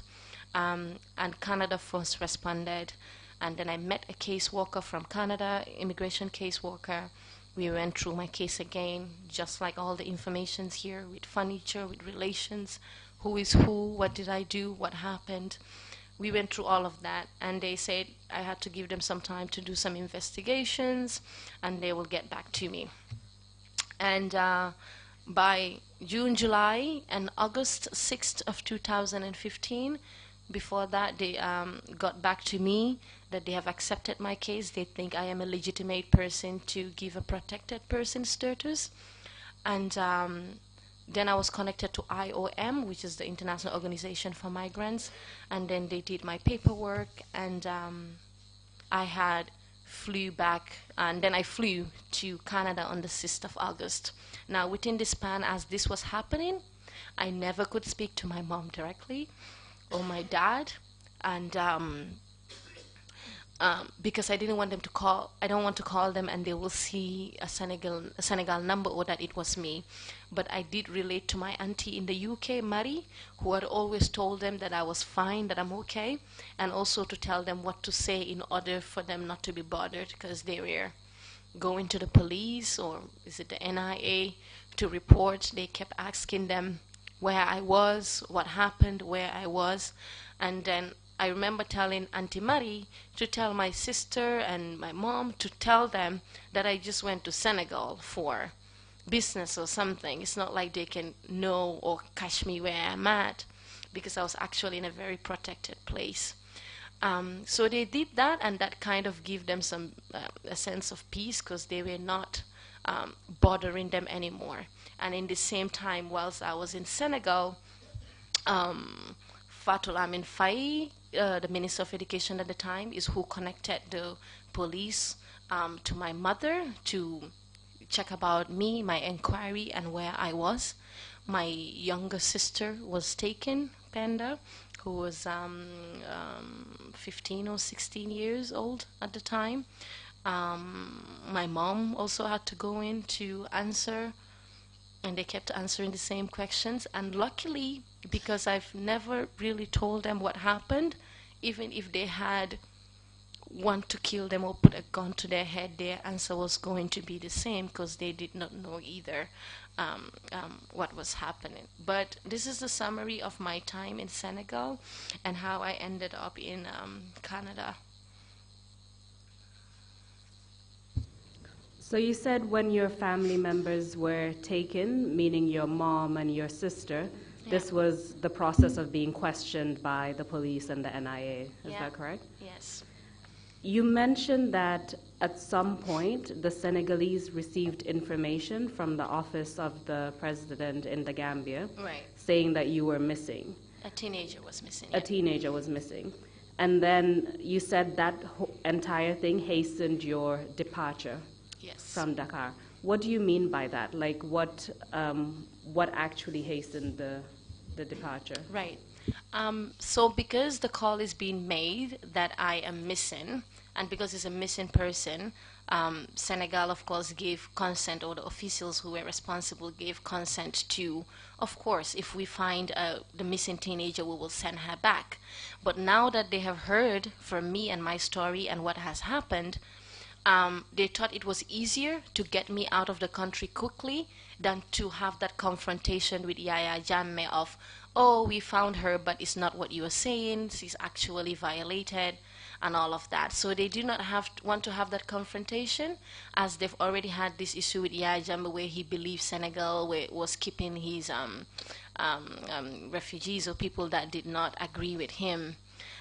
So I think that's what I mean when I say it kind of hastened the process. So you spent less than 2 months in Senegal and then arrived in Canada in August 2015. Yes. Considering everything that you had been through, the rape incident, leaving your family, fleeing to Dakar, and then moving to Canada, can you tell us what impact this entire experience has had on you as well as your family?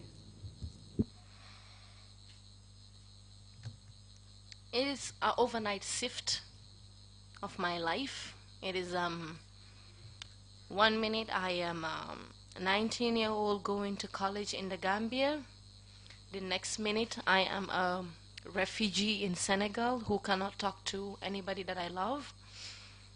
The third is me finding myself in a world that I did not see coming, and all by myself, and having to figure it all out quickly. And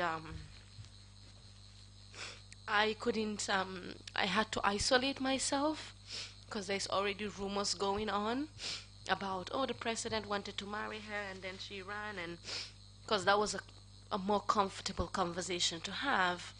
And of course, because I never told anyone that I've been raped. In isolation completely, I did not integrate into the Gambian community or talk to anyone.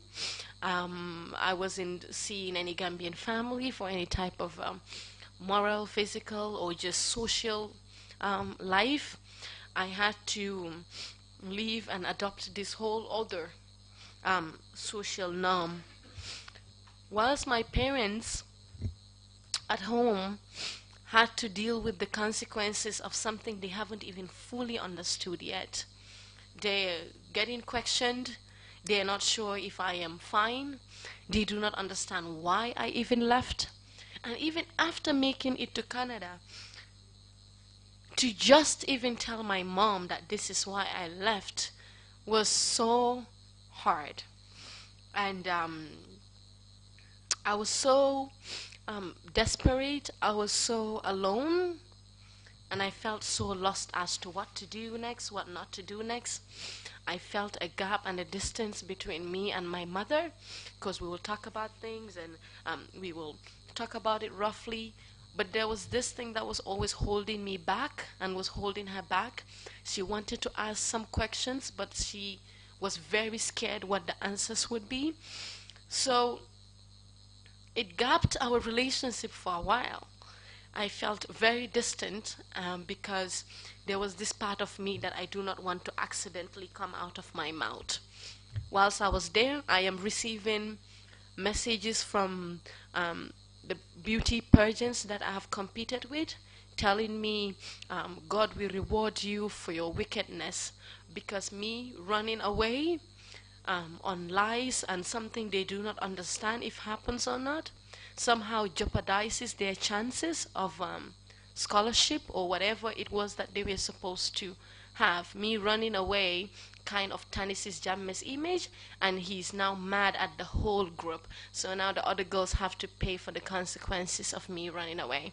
Now, I am sitting there with that guilt, but I cannot also say that this is why I ran away. I didn't just get up. I didn't have a master plan. I ran away is because I was being used and I was being abused, and I could not let that continue to happen. My dad, in fact, a bigger distance because he's a man and is a fuller culture, and they were very proud of me and my potential and what I could have become, but I could not see that part of me, even though I was in a free world where all the opportunities were in front of me. It took me a long time to find myself. You said the other winners of the pageant contacted you. Right. How were they able to get your contact information? On Messenger, actually, Facebook Messenger. On Facebook Messenger. Right.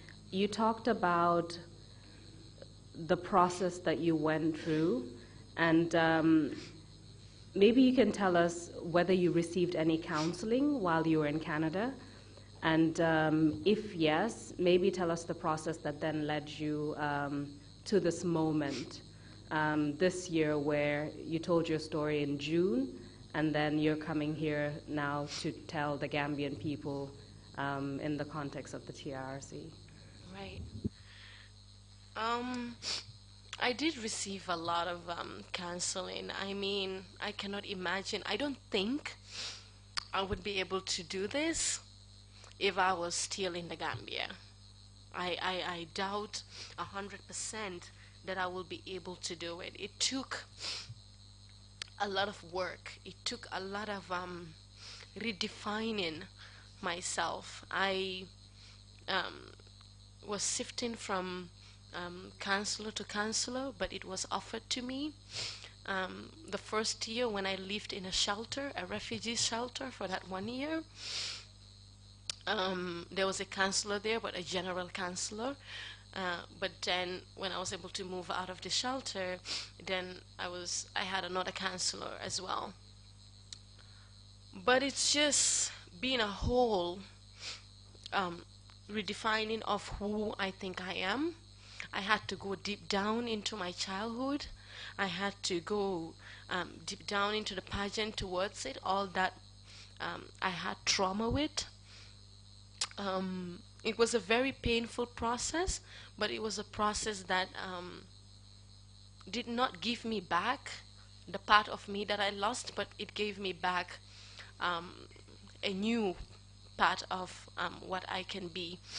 Being a fuller girl, a very proud one for that matter, from a Wolof mother and a fuller father. It was an identity crisis. Talking about what happened to me in comparison to what it is that we used to say whether a woman has a value or doesn't have a value, and knowing the culture that I came from. So I got to a point that I could tell my therapist everything, that I was allowed to break down.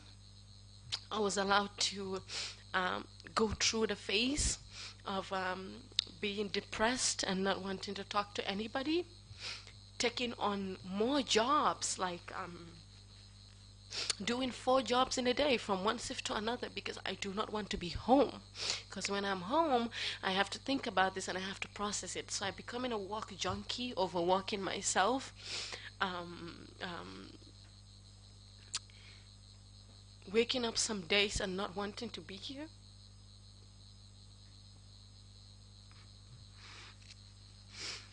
But then I have to keep up this persona that people wanted, that I am fine. And while sitting there, people are speculating all sorts of things, and I can't come out. I can't say, oh, not this happened, not that happened. No, I was just letting all the stories flow around, and that is affecting my mother, because even though I am in Canada and getting this counseling, she's here within this culture. And for me to come out, I am saying that I'm going to make my mom and my dad and my family relive this again. I am putting them in the front of the world, exposing them to insults and doubts, to question their racing abilities, making them catch up with a society that might not catch up with them in their lifetime. That is the burden I have put on them. But I came to the fact and the conclusion that I can still be a Fula girl. I can still be a Gambian. Yaya Jammeh is not more Gambian than me. He's not more cultured than I am. To allow my identity to be taken away from me because I feel like my story does not fit in it was something I could not live with for the rest of my life. So I had to redefine who I was. That is to accept my story, and not just to accept it, but to tell my story in as crazy as it might sound, in this culture and in this space, and to take whatever backlash comes with it, so that the next person and the other people that come will be getting lesser and lesser of a backlash, and that it becomes okay, and that you can be powerful, you can move on with your life, you can be educated, you can be broken and then build up, you can be depressed some days and some days not, but it is okay, and it doesn't make you less of a Fula, a Mandinka, a Jola, or any of our tribes that makes us Gambian. Ms. Jallow, thank you very much for answering all my questions. I have come to the end. Mr. Chairman, I hand over to the commissioners for any additional questions you may have. Thank you. Thank you very much indeed, Council. And thank you very much, Ms. Fatou Toufah Jallow, for your testimony. Very lucid and articulate. Truly sorry again to you for the suffering that you endured. Before I say anything, I believe you had indicated that, or stated that the sexual assault on you by former President Yahya Jammeh took place at State House. Is that correct? Yes. Indeed. Incredible. 2 days in a row, we heard here Commander of State House Guards raping a young, vulnerable woman in the State House, in his office. Today, we hear that the President and the Commander-in-Chief of the Republic of the Gambia raped a young and vulnerable woman in a State House. This is just not assault on these young, vulnerable women. It was an assault on the Gambia as a whole, because it's the National House of the Gambia that was used as a venue for the commission of these heinous crimes. We're truly sorry about that, that you had to endure this. And the assault is not just on the two of you that we have heard here in State House, but also on the entire country. You cannot use the National House of the Gambia as a house for rape by the highest officers of the state. Truly sorry what you had gone through again. Commissioners, if you have any questions, please indicate. If not, oh, please go ahead, Deputy Chief. Deputy Chair. Deputy Chief. Thank you very much, Toufah. I just wanted to know about your younger sister. Where is she now? She's here in the Gambia and also in the audience, yeah. When she was held in custody, I hope she didn't undergo any torture or whatever? No, she didn't. It was more verbal, but nobody touched her. Nobody touched her. Okay, thank you. You're welcome. Commissioner Jones, please. Thank you, Ms. Jallow, for sharing your testimony with us. Just one question regarding the other girls that you were with, that is your batch. Whilst you were being invited to State House and receiving what you believed was a gift for being the winner of the competition or of the scholarship pageant, do you know at any point, or did you speak to any of the other girls, or did you hear rumors here and there that they were also being invited and receiving gifts as well? Right. I never heard of it because we never talk about it as a group, and I've never heard the rumors either. And we were not that much close. So we will go to public events, but when we disperse, we are not as close to a point that we will be going to each other's home or spending more time outside of the events that we were having together. So none of the girls ever reported that to me, and I did not hear that too. Okay, so as far as you know, you were probably the only girl in your batch in 2014. As far as I know, to my knowledge and with my experience, unless another girl wants to, maybe, yeah, but. Okay, this is a question that I posed yesterday to Tida Jatta, Right. Madam Tida Jatta, representing the ministry, to ask whether any formal investigation was instituted to find out the magnitude or veracity of some of the rumors that were ongoing about the girls. And I know the Deputy Lead Counsel asked the question earlier, whether regarding you speaking out, and you explained some of the factors hindering you speaking out at the time, including your mother. In your final remarks, it will be very good if you could also make recommendations, not just to girls, but also to boys who are also facing such challenges and might find themselves in such situations and might not want to speak out. So it would be very good if you can speak out as an ambassador to a lot of them. Thank you. Thanks. Thank you. Thank you very much indeed.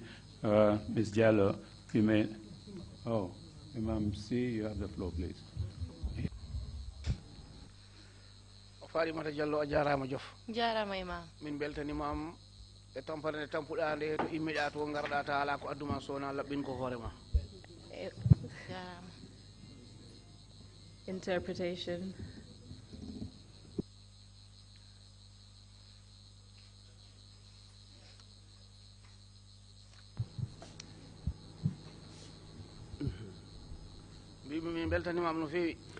Imam said they are very happy for her.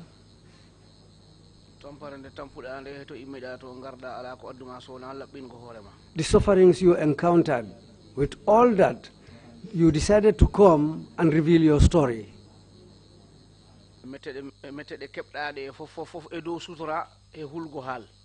The sufferings you encountered, with all that, you decided to keep it as a secret. Even your parents, you decided to hide the story from them. That's all because of you had a good mind. This is because of you don't want to create problems for them. But on that, we beg you, we appeal to you to forgive.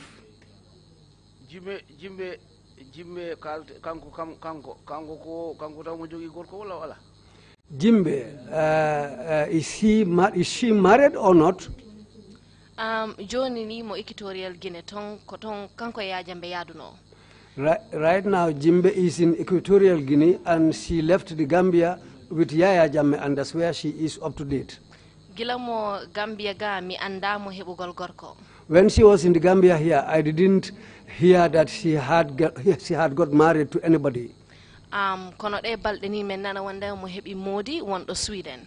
But between these few days, we heard that she is married to somebody who is in Sweden. Ko dum mi andi ton. That's all what I know. Jarama. Thank you. Jarama Imam C. Before you proceed to make your final remarks, if you have any, Ms. Jallow, can you just clarify, after the president assaulted you sexually at State House, did he go down to join the Gamo? If you have any idea. Yes. He did? Yes. Please proceed with your final remarks. Yes. The interpreters, I would like to go on with my last statement, half of it in Mandinka and half of it in English, if that's okay. If you can just allow for a few seconds, I'll give you an indication shortly.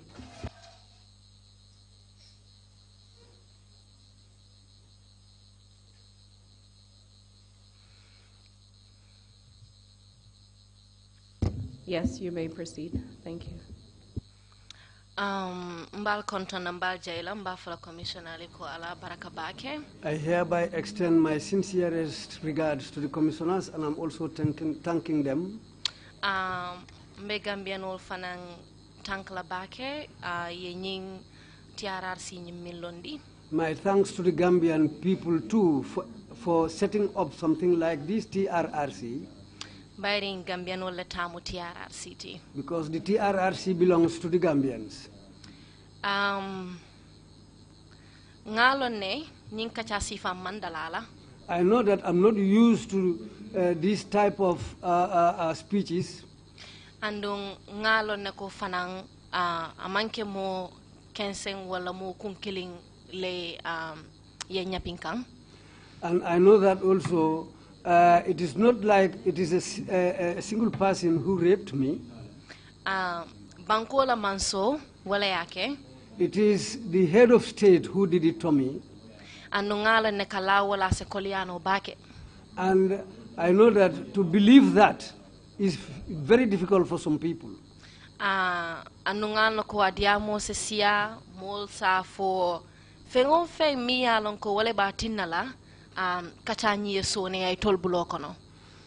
that a lot of people will find it difficult to believe this, and some people will also think how to make it easy for them. If you are a female, and you live in a culture whereby it is believed that women should be quiet,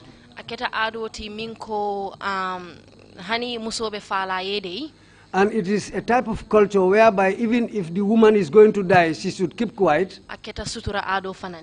It's a culture whereby they have to keep secrets. I was born in that culture. That's the culture I come from, and that's the culture where I grew up. And I understand that very well. My mom is within that same culture. My father is within the same culture. But the country goes to a position whereby my mother and father, they go to the garden, they are selling, they are trying day and night to educate us. That education should bear fruit.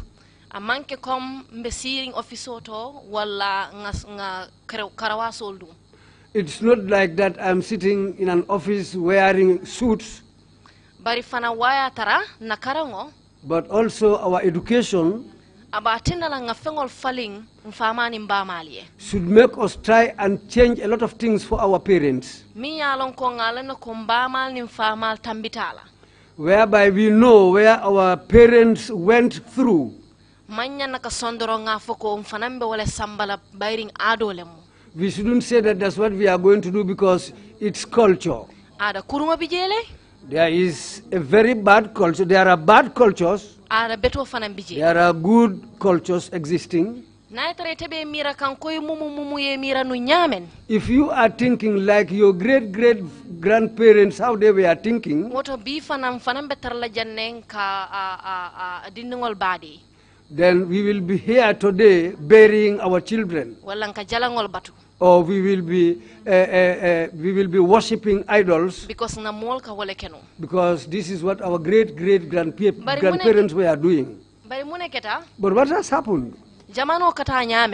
How the nation goes, people said no. Let's look at it again. Let's change things. What is not good, let's try to do away with that. Let's try and install what is good and let's make it big. But to change that is always very difficult. If you find somebody sitting and they are holding to one single culture, you come a small child, you want to fight against that culture, they will fight you too. They will insult you. They can approach you by any way. But I think, however strong that culture is, this culture that we are following, the culture of keeping things secret, we all should agree that that culture is not good. Our girls, our boys, there are people, powerful people in the country doing wrong things to those children. They are forcing themselves on these children.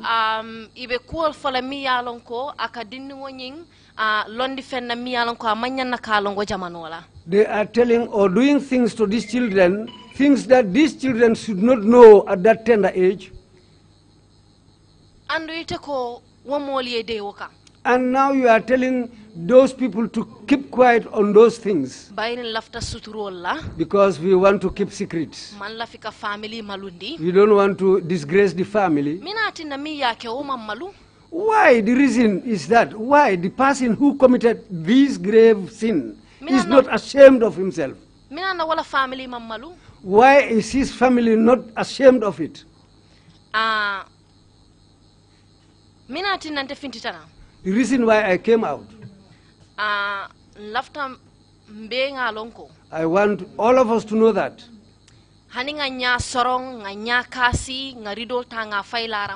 Even if we close our eyes, we pretend to be blind, we take the blinds and throw it on the bed, we pretend to be ignorant of what's going on. We know what's going on. In the offices, at the madrasas, powerful people in the military, everywhere, even in the market. That thinking, to think that if somebody has more money than you, or his position is higher than yours, or he has given sweets to children, or a woman, or a girl, this is why he has the right to force himself on that child or on that woman. It is that society who agreed to those bad things. It is because of us. Those people thought that when we do it, they will not say anything. They will say that the child is telling lies. The woman is telling lies. They will say, look at her. He's a strong-headed person. Even if that person is stubborn like a stone, even if he has 100 children, that gives nobody any right to touch the woman or to talk about her, to force her or to rape her when she doesn't like it. So I'll get into some part of English now.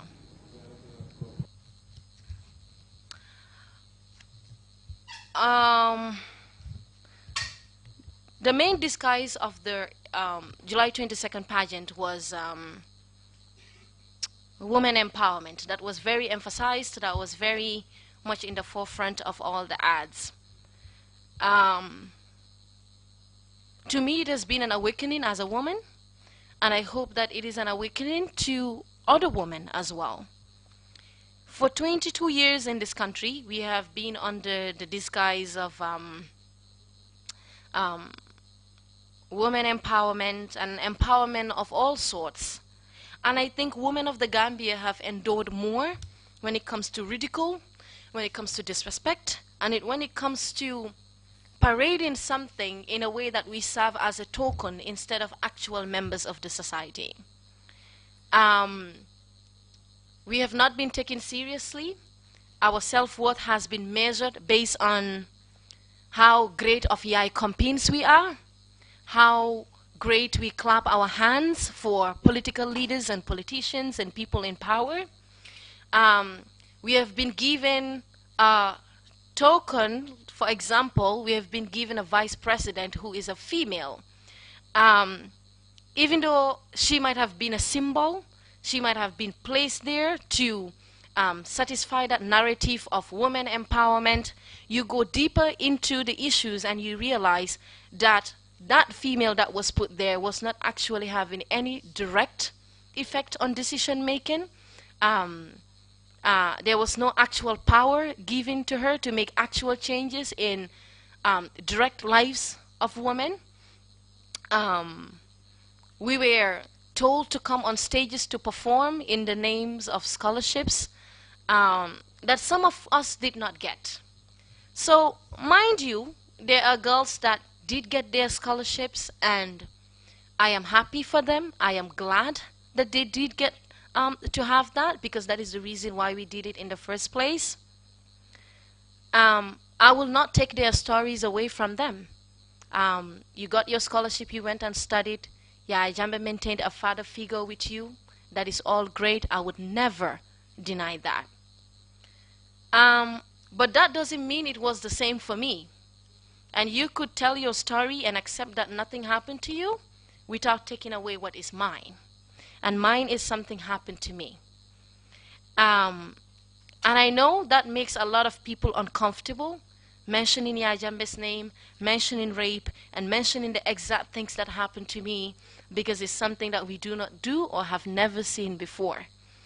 And I know most people are not, they do not have issue with the story or what happened. They have an issue with what I represent. They have an issue with a survivor who is a woman and who is owning her truth. That makes a lot of people uncomfortable, and I get that. But it's okay to be uncomfortable as a society before we will be able to sift anything around. And from when I came in June up to now, I haven't accused any political party of rape. I accused a man of rape who happened to be the president of this country. If anybody wants to own that on his behalf, that is okay. But I accused Yaya Jammeh of rape. And I think what we should ask ourselves is, when women do come out to speak, especially women that has been on this TRRC, it's okay to have questions and it's okay to have doubts and to also give benefit of the doubt. But maybe what a lot of people should ask themselves to check in their own internal biases or what makes them uncomfortable is to ask themselves why it is so hard to give the woman that has put in everything on the line to come in front of the world to expose her family and herself and her identity, because it is reshaped. It is harder to give her the benefit of the doubt than to give to the man who is accused, who hasn't said a word, hasn't defended themselves, hasn't even given you a story. But it is more comforting to somehow give the benefit of the doubt to the silent, unknown, unspoken man than to do to a woman who spends hours and hours explaining her story over and over and over again. I think that begs the question of checking what our biases are. I am grateful for the women that have come forward. I am grateful for the women that continue to speak their truth. And I hope that the TRRC, as we have seen, has taken seriously the issue of gender-based violence. That is also a very essential part of what the end results of this is, what the recommendations would be for us as we head into our next chapter as a country. it will be unfortunate, it would have been very unfortunate to move on to the next chapter of this country without addressing the abuse that has been done to women over and over again. When it comes to recommendations, really, I think as a country and an institution and a government, to be very clear about projects that are being put forward, to have actual paperwork of what is expected, what is supposed to be done, and who does what, instead of being a vague people who run our institutions like we run our homes and in the markets, where we'll just say, kare mune, he said, she said, do this, go to that one, and don't go to that one. To have it more systematic in a way that it is publicized, the information, on any project, especially if it involves vulnerable people. Also, it will be a great initiative to include social work in our college and our universities. They are perpetrators, they are survivors, they are victims. In between all of that, there is a gap, a significant gap of help and people that will listen and care and know and have a huge, great human resource to not have a nation that is half traumatized, half battered, and no one really has any source of professional support or help or believe and trust in confidentiality. Knowing that walking to a police station does not solve your problem makes that police station just a building with people in it. I think building that capacity from the Gambia College to the university will help as we graduate social workers and case workers and people that will actually contribute to the human resource of this country. That being said, I think this is as much as I have right now. I know usually when we are done speaking, we do say that I am sorry if I offend anybody. Well, I know who this offends. It offends Yaya Jammeh. It offends men like Yaya Jammeh. It offends men who want to sympathize with perpetrators. And to those people, I am not sorry. Thank you.